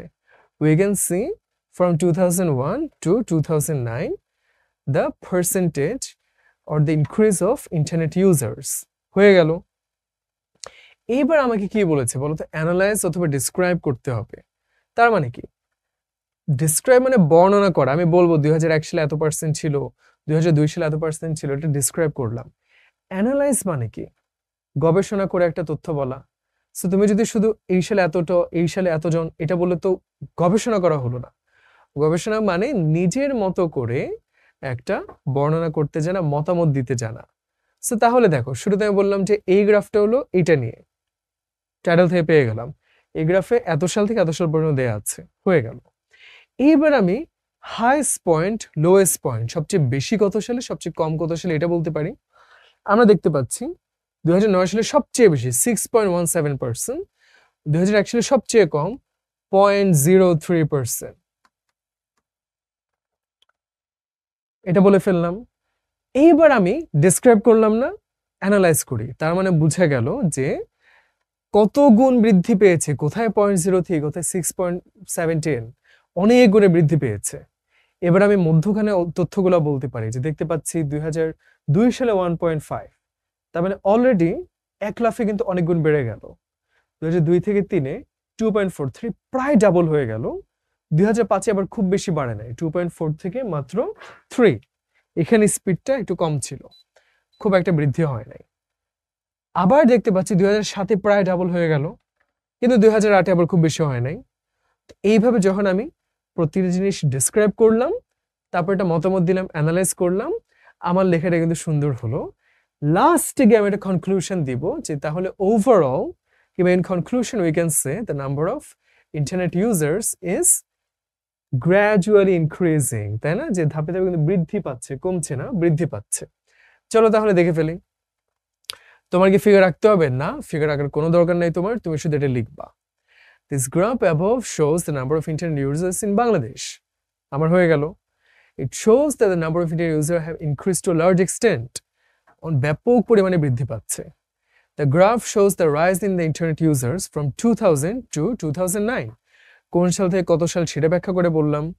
তারপর সবচেয়ে কম কোথায় ছিল, ধাপে ধাপে বলতে থাকে। In 2000 তখন ছিল মাত্র 0.03 লাখ, 2002-এ 1.5 লাখ, পরের বছর 2.3, একটু একটু করে বললাম, তাই না? প্রত্যেকটা সালে কত ছিল সবগুলো আমি বলে দিলাম। আমার কিন্তু আধা পৃষ্ঠা হয়ে গেল। From the above graph, it is crystal clear that more and more people are being interested in using internet, keeping pace with the developed countries. সবাই কিন্তু উন্নত বিশ্বের সাথে তাল মিলিয়ে ইন্টারনেট ব্যবহার করতে চাচ্ছে। It would not be wrong to say that the day is not far away when almost everyone will use the internet in their daily activities. সুতরাং এটা বলা ভুল হবে না যে সেই দিনের দূরে নয় যখন সবাই কিন্তু জীবনের সর্বক্ষেত্রে ইন্টারনেট ব্যবহার করবে। তাহলে দেখো এখানে ছোট্ট করে লেখা, আমি চাইলে আরো অ্যানালাইজ করতে পারতাম। এখান থেকে এখানে এত গুণ বেড়ে গেল, এখানে প্রায় ডাবল বাড়লো, এখানে আবার খুব বেশি বাড়ে নাই। এইভাবে করে আমি লিখবো। যদি আমার সময় কম থাকে তখন শর্টকাট এইভাবে ছোট্ট করে লিখে দিব। যদি সময় বেশি থাকে আরো সুন্দর করে গুছিয়ে লিখতে চাই, আর একটু কম্পেয়ার করে করে, ব্যাখ্যা করে করে লিখবো। তাহলে ওভারঅল কি প্রথম দিকে আমি বললাম এই গ্রাফটা কে নিয়ে, তারপর বললাম কোন সাল থেকে কত সাল, তারপর ফিগারগুলো একটা একটা করে বললাম এত সালে এত লাখ ছিল, এত সালে এত লাখ ছিল, তারপর একটু কম্পেয়ার করলাম যে এইটার থেকে প্রায় ডাবল হয়ে গেল, এখানে ট্রিপল হয়ে গেল, এখানে আবার বেশি বাড়ে নাই। লাস্টে কনক্লুশনে ওভারঅল কি মনে হলো, হ্যাঁ ভাই ধাপে ধাপে বাড়ছে, আসলে ইন্টারনেটটা জীবনের সর্বত্র ছড়িয়ে যাচ্ছে। কতটুকু লিখবা? 2 পৃষ্ঠা is more than enough, YONO, এর বেশি লেখার দরকার নাই। সুন্দর করে তথ্যগুলো ডেটাগুলো মেনশন করবা, আর হলো কম্পেয়ারটা করবা। ফরম্যাটটা যে শুরুতে একটু ইন্ট্রোডাক্টরি, মাঝখানে তথ্যগুলো এক্সপ্লেন করা, লাস্টে আবার কনক্লুশন, এটা মেনটেন করলে আশা করা যায় অনেক ভালো একটা মার্ক তোমার কিন্তু চলে আসবে। এবার তাহলে দেখি একটা completing story. Do I need to explain anything in here? I don't think so. What I can do, আমি জানি ক্লাসটা অনেক লম্বা হয়ে যাচ্ছে এবং তোমরাও প্যারা খাচ্ছ, বাট আরেকটু, এরপরে তো শেষ। সো কমপ্লিটিং স্টোরিতে আমরা মাথায় থাকবো গল্পটা 3 থেকে 4 পৃষ্ঠা হলে ভালো হয়। কেমন?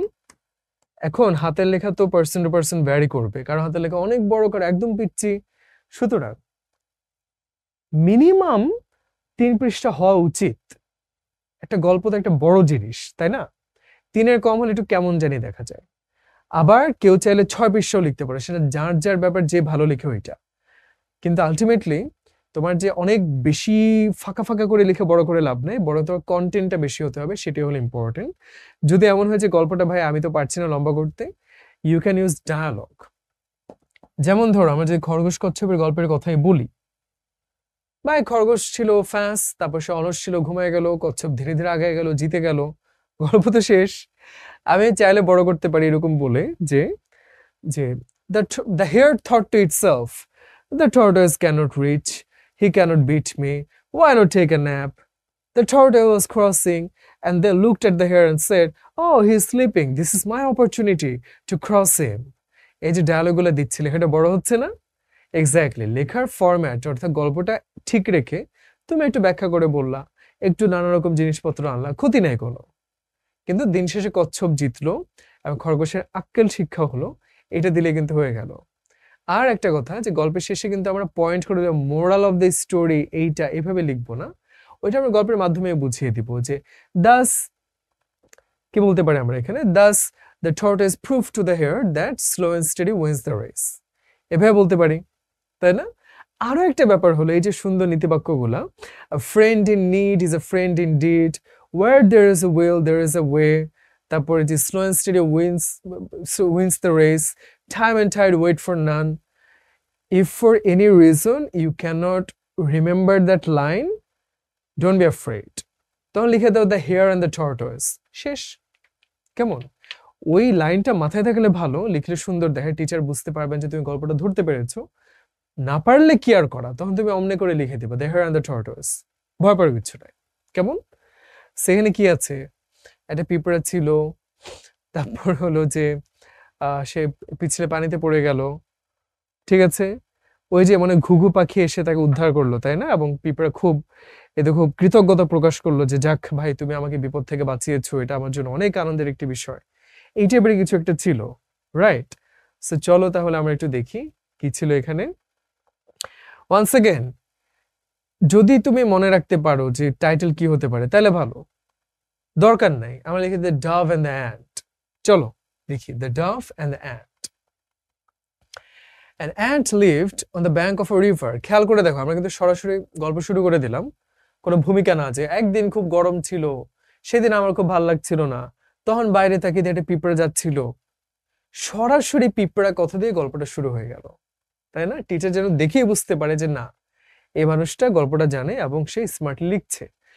একটা পৃষ্ঠে আমরা গল্পে 3টা প্যারা করে দিলে সুন্দর লাগবে, টিচারের জন্য পড়তে সহজ হবে, তাই না? যে এইভাবে কিন্তু দেখতে আরাম লাগে, একসাথে পড়ে থাকলে কেমন কেমন ঘিজিবিজি লাগে না?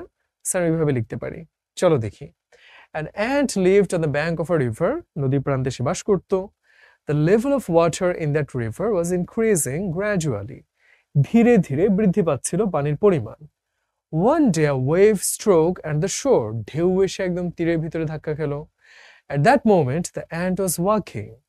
পিঁপড়া তখন নদীর তীর ধরে হাঁটছিল। It slipped into water and could not reach the shore. পিছলা খেয়ে সে একদম পানিতে পড়ে গেল। তোমরা তো দেখেছো পিঁপড়া পাগুলো অনেক পাতলা হয়, সে পানির ভিতরে কোনোভাবে বেরোতে পারছে না, তীরে পৌঁছাতে পারছে না। A dove observed the matter. He fell for the ant and became very sympathetic. এখানে একটা মজার ব্যাপার হলো সিম্প্যাথি, আরেকটা শব্দ আছে এমপ্যাথি,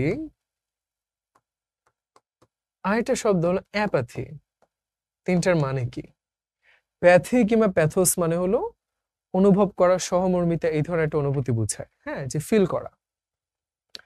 সিম্প্যাথি মানে হলো আহারে তোমার কষ্ট হচ্ছে দেখে আমার খারাপ লাগলো। যেমন রাস্তায় তুমি যাচ্ছ, দেখলে একটা মানুষ শীতের ভিতরে একদম কাতর হয়ে আছে, অনেক ঠান্ডা লাগছে তার, তোমার খারাপ লাগলো। এমপ্যাথি হলো আরো গভীরে গিয়ে অনুভব করা, তুমি একদম তার মতো করে অনুভব করলা যে ভাই তুই পরীক্ষায় ফেল করছিস, আই এম ফিলিং এমপ্যাথেটিক, কারণ আমিও পরীক্ষায় ফেল করছিলাম। এবং তুমি তার মতো করে যে জিনিস অনুভব করতে পারো সেটা এমপ্যাথি। তুমি কি রাস্তার ওই মানুষের সাথে এমপ্যাথি পাও না, কারণ তুমি কখনো তার মতো একদম শীতের রাতে রাস্তায় শুয়ে কোনো গরম কাপড় ছাড়া কষ্টে ভুগতে হয় নাই। তোমার সিম্প্যাথি হতে পারে, সহানুভূতি হতে পারে, কিন্তু সহমর্মিতা, তার মতো করে মর্মে মর্মে অনুভব করা, ওইটা হবে না। অ্যাপ্যাথি মানে হলো আমার কিছু যায় আসে না, উদাসীন। সেখানে ঘুঘু পাখি তার পানিতে ভেসে যাবে না, তার এমপ্যাথি হবে না, তার সিম্প্যাথি হবে, যে হারে মায়া লাগতেছে দেখে, এইটা হয়তো হতে পারে। He took a leaf on a jackfruit tree and spread it downward the water. সে একটা কাঁঠাল গাছ থেকে একটা পাতা নিয়ে পানিতে ভাসিয়ে দিল। The drowning ant caught it. Both the leaf and the ant were floating. পিঁপড়া সেটা প্রাণপণে ধরে ফেললো, পাতা নিয়ে সে ভাসতে থাকলো। At last the ant reached the shore. শেষ পর্যন্ত সে পৌঁছাতে পারলো।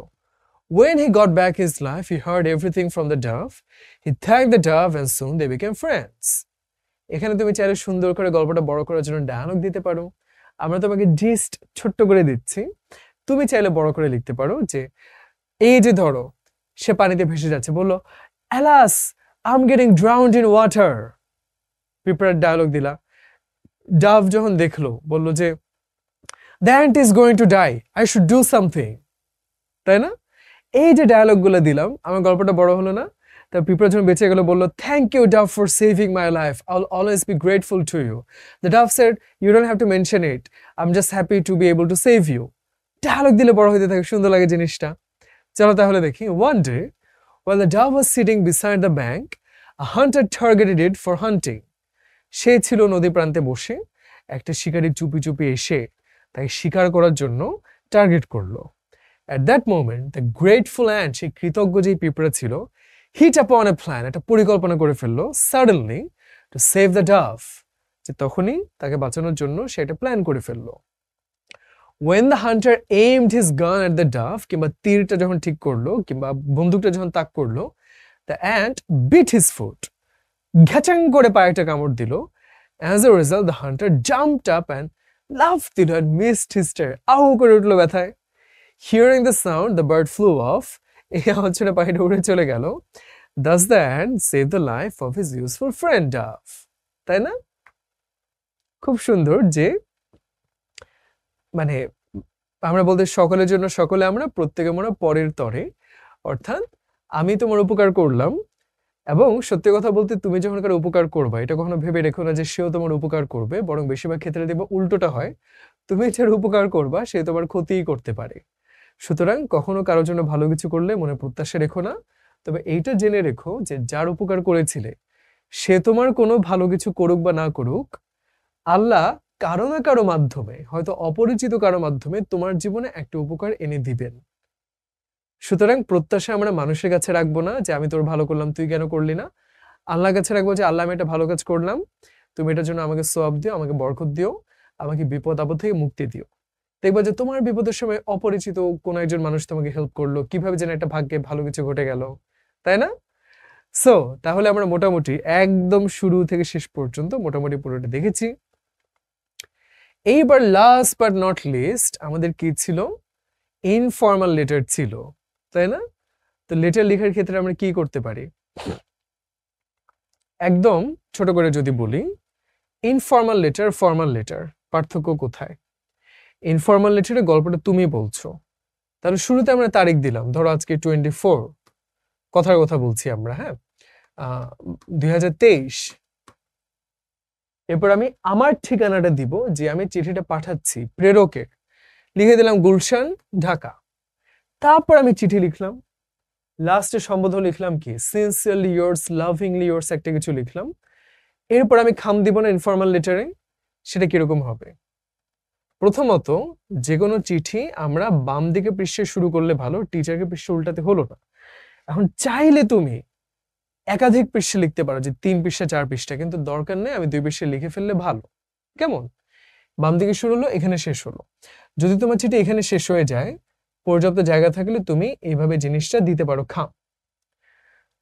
যদি তোমার এখানে এসে শেষ হয়, তখন তুমি সাইডে এভাবেও দিতে পারো খাম। আর যদি তোমার পুরা পৃষ্ঠাটাই খরচ হয়ে যায়, দরকার নেই, এখানে চিপাচিপি করে খাম দেওয়ার, পৃষ্ঠা উল্টিয়ে পরের পৃষ্ঠায় বড় করে দাও। 5:3 এই ফরম্যাটে হলে ভালো। একদম স্কেল দিয়ে মেপে দিতে হবে তা না, এটা কোনো বাধ্যবাধকতা না, তবে দিলে ভালো 5:3। আমরা নর্মালি স্ট্যাম্পটা এইভাবে দিই, তাই না? বাট কিছু স্কুলে বলে যে না, স্ট্যাম্পটা একটু ফাঁক রেখে এইভাবে করে দিতে, লেগে যাবেন আর কি কর্নারের সাথে। এগুলা খুবই খুঁটিনাটি তুচ্ছ ব্যাপার, এগুলা না মানলে ক্ষতি হয়ে যাবে এমন কোনো ব্যাপার নেই। এভাবে না লিখলে মার্ক কাটবে এরকম না। তারপরে সুন্দর দেখানোর জন্য যেটা করা যায় সেটা আমরা করলাম, স্ট্যাম্প লিখে দিলাম এখানে। তারপর বামে কি হবে? যে পাঠাচ্ছি তার গুরুত্ব বেশি, সেই বেশি থাকবে, তাই না? ফ্রম, আগে তার কথাটা। আর এখানে টু, যার কাছে যাচ্ছে, নাম, ঠিকানা। কমাকে দিতে হবে, কমা দেওয়ার কোনো দরকার নাই। কেউ চাইলে দিতে পারো, তাহলে দুখানে দিও, বাট না দিলেও কোনো ক্ষতি নেই। ঠিক একইভাবে এই যে আমরা দেখি এখানেও কিন্তু এখানে কমা দিলে আমরা এখানেও কমা দিব, এখানে কমা না দিলে এখানেও দিব না। বুঝতে পারলাম? ইনফর্মাল লেটারে শুরুতে তারিখ দিব। তারিখটা কিভাবে? দি 12 ডিসেম্বর, কত প্যারা লাগতেছে, সরাসরি করে দেয় না, 12/12/2023, ডান। এভাবে সবচেয়ে ইজি না? দরকার কি এত ঝামেলা যাওয়ার? তারপর আমরা ঢাকা, ঠিকানা দিয়ে দিলাম। শুধু ঢাকা না লিখে গুলশান ঢাকা বা হোয়াট এভার ইউ প্রেফার সেটা দিলে আরো ভালো হয়। তারপর আমরা চলো দেখি ইম্পর্টেন্স অফ ফিজিক্যাল এক্সারসাইজ। চলো। My dear Jason, I'm happy to learn that you are going on well with your studies. পড়াশোনাতে ভালোই যাচ্ছে তোমার। But in the letter, there is no mention of your physical activities. ভাই, তুমি পড়াশোনা করো ঠিক আছে, খেলাধুলা ব্যায়াম ট্যায়াম কিছু করো না, তাহলে তো সমস্যা। You are happy, আমরা এটা জানি। You know that happy health is wealth. Sound mind lives in a sound body. সুস্থ শরীর সুন্দর মন। A boy of ill health cannot reach his goal. অসুস্থ হলে তখন কিন্তু আমরা লক্ষ্যে পৌঁছাতে পারবো না, স্বাস্থ্যই সকল সুখের মূল। খুব সুন্দর একটা কথা আছে যে আমাদের কত সমস্যা থাকে না। ভাই, আমার বন্ধু এটা তো আমাকে বাঁশ মেরে দিল, বিট্রে করছে। ভাই, আমার আব্বু আম্মা আমাকে বকা দিল, আমি পড়াশোনা করি এটা তারা মানতেই চায় না। ভাই, আমার এখানে এরকম পরীক্ষায় তো অনেক ঝামেলা হচ্ছে। We have so many problems in our lives. But if we have health problem, then you only have one problem. তার মানে কি? স্বাস্থ্যের যদি একটা ক্ষতি হয়, কারো ক্যান্সার হয়ে গেল, কারো এরকম একটা ডায়াবেটিস হয়ে গেল, অনেক খারাপ কিছু হয়ে গেল, তখন আর এইসব প্রবলেম কোনো প্রবলেমই মনে হয় না, যে ভাই কি যায় আসে, কে ফার্স্ট হলো কে সেকেন্ড হলো, কোন বন্ধু কি করলো, কিচ্ছু যায় আসে না। স্বাস্থ্যের কোনো সমস্যা হলে তখন মনে হবে যে ভাই, আমি যেগুলো নিয়ে কমপ্লেন করতাম ওগুলো কিছুই না, ইজ এ নাথিং, তাই না? Health is the utmost important thing, এটা না থাকলে তো আমার কিছুই নাই। সুতরাং স্বাস্থ্যের যত্নটা নিতে হবে। In order to maintain a sound mind, একটা সুন্দর একটা চমৎকার স্বাস্থ্যের জন্য, you are to keep your body fit at first, and it is physical exercise which enables a student to maintain a good physique. একটু ব্যায়াম, একটু শারীরিক চর্চা এগুলো তো করতে হয়। Hard work, perseverance, punctuality, sincerity, etc. are needed to cut a good figure in the examination. পরিশ্রম, অধ্যবসায়, নিয়মানুবর্তিতা, আন্তরিকতা সবই কিন্তু প্রয়োজন যদি আমি একটা ভালো মার্ক পরীক্ষায় পেতে চাই। cut a good figure মানে কি? ভালো মার্ক পাওয়া। cut a sorry figure মানে হলো খারাপ মার্ক পাওয়া। And it is not possible without a strong and stout body. Stout মানে কি? একদম বলিষ্ঠ একটা শরীর। If you fail to keep your body sound, you will lose all zest of life, and then life would be dull and meaningless to you. তোমার যদি স্বাস্থ্য ভালো না থাকে, মনও ভালো থাকবে না, সবই খুবই বোরিং আর বিরক্তিকর লাগবে। Then you will also stumble in the way of life. তখন কি হবে বলো? তুমি ভাই সবখানে মুখ থুবড়ে পড়বা, ভাল লাগবে না। এই যে অনেকে দেখা যায় না যে পরীক্ষার আগে পড়া জমায় রাখে, পরীক্ষার আগের দিন গিয়ে ধামধাম করে এত কিছু পড়তে গিয়ে তখন দেখা যায় সারা রাত সে ঘুমাতে পারে না। তারপর সকালবেলা এত মাথা ব্যথা, এত ঘুম পাচ্ছে, এত খারাপ লাগছে, তো কেমন তুমি ভালো করে দেখবা? শরীর তো ভালো থাকতে হবে, তাই না? সুতরাং মনে রাখবা যে তোমার পড়াশোনার প্রস্তুতি হচ্ছে এক্সামের 50%, আর তোমার হেলথ, তোমার মাইন্ড, তোমার বডি, এটা হচ্ছে অ্যানাদার 50%। দুটোর কম্বিনেশন ঠিক মতো ক্লিক করতে পারলে দেন you R gonna succeed for sure. সবই পারো, পরীক্ষার হলে গিয়ে মাথা কাজ করছে, নার্ভাস হয়ে যাচ্ছ, ঘাবড়ে যাচ্ছ, ভয় পাচ্ছ, কাহিল লাগছে, মানে শরীর শক্তি পাচ্ছ না, তাহলে কি আপনি ভালো করে এক্সাম দিবা, তাই না? সো হ্যাঁ, অবশ্যই স্বাস্থ্যের যত্ন রাখতেই হবে। You are told, then you'll stumble in the way of life, মুখ থুবড়ে পড়বে। A life without solid foundation of education is no life at all. তোমার যদি শিক্ষা ভালো মতো না হয় তাহলে তো জীবনটা খুবই ব্যর্থ। You are told to take physical exercise regularly so that you can keep your body fit. তোমাকে বলছি ভালো মতো স্বাস্থ্যেরও যত্ন নাও, পড়াশোনাও করো, দুইটা একসাথেই করো, তাহলে তুমি ভালো থাকবে। So once again, formal letter আসলে বুঝে ফেললাম তো, খুবই সিম্পল জিনিস, একদম উপরে কি তারিখ দিব, অক্ষরে মানে সংখ্যা দিয়ে লিখলে সহজ হয় জিনিসটা। তার নিচে ঠিকানা, কার ঠিকানা? আমার ঠিকানা, প্রেরক যে তারটা, তাই না? গুলশান ঢাকা দিয়ে দিলাম। তারপর ডিয়ার দিয়ে শুরু করব। শুরু করতে পারি এইভাবে, I received your letter yesterday. I'm very happy to know that you're doing well. I hope you're doing great. I'm also doing great by the grace of the Almighty. In your letter, you talked about this. এইবার তুমি আসল কথায় ঢুকে গেল, শুরুতে 2-3 line রাখলো তুমি সুন্দর সুন্দর কথাবার্তা, যেটা তুমি সবগুলো ইনফর্মাল লেটার ইউজ করতে পারবা। তারপর তুমি যেই টপিক দিলো সেটা কিন্তু লিখলা। একদম লাস্টে আবার লিখতে পারো, no more today, convey my regards to the elders and love to the youngers. তাহলে এটা আমি সবগুলো ইনফর্মাল লেটারের শেষে দিতে পারলাম। তাহলে মোটামুটি সুন্দরভাবে আমার ইনফর্মাল লেটার কিন্তু কমপ্লিট হয়ে গেল। মাঝখানে এই যে বডি যেটা, সেটা কমন সেন্স খাটিয়ে 2-3টা 4-5টা লিখতে পারবো না? অবশ্যই পারবো। আবার স্টোরি কত কিছু লিখে আসছি, এটাও তো অবশ্যই পারবো। তাহলে কি হলো, ভয় পাওয়ার কিন্তু আর কিছু থাকলো না, right? So thank you everybody, এত দীর্ঘ সময় ধরে ধৈর্য সহকারে ক্লাসটা করার জন্য। আমরা ইম্পর্টেন্ট কিছু প্যাসেজ পড়লাম, আমরা ভোকাবুলারি পড়লাম, আমরা তারপরে একদম বোর্ড কোয়েশ্চেন কিভাবে আসতে পারে সেটা শুরু থেকে শেষ পর্যন্ত ব্যাখ্যা সহকারে পড়লাম। I really hope and pray whatever confusions that you had regarding your English first paper, it's clear by now. So the thing I'm going to leave you with, practice a lot. তোমার বোর্ডে বিগত বছরগুলো যে প্রশ্নগুলো ছিল একটু practice করে দেখো, তাহলেই দেখবে ইনশাআল্লাহ এই ইংলিশ ফার্স্ট পেপার নিয়ে তোমার কোনো চিন্তা থাকবে না। So thank you everyone. অবশ্যই ক্লাসটা ভালো লেগে থাকলে তোমার বন্ধুদের সাথেও শেয়ার করবে এবং সবাইকে বলবে, সবাই মিলে একসাথে শেখার চেষ্টা করবে, আর বেশি বেশি কমেন্ট করে জানাবে কেমন লাগলো। সো থ্যাংক ইউ, আসসালামু আলাইকুম, আল্লাহ হাফেজ।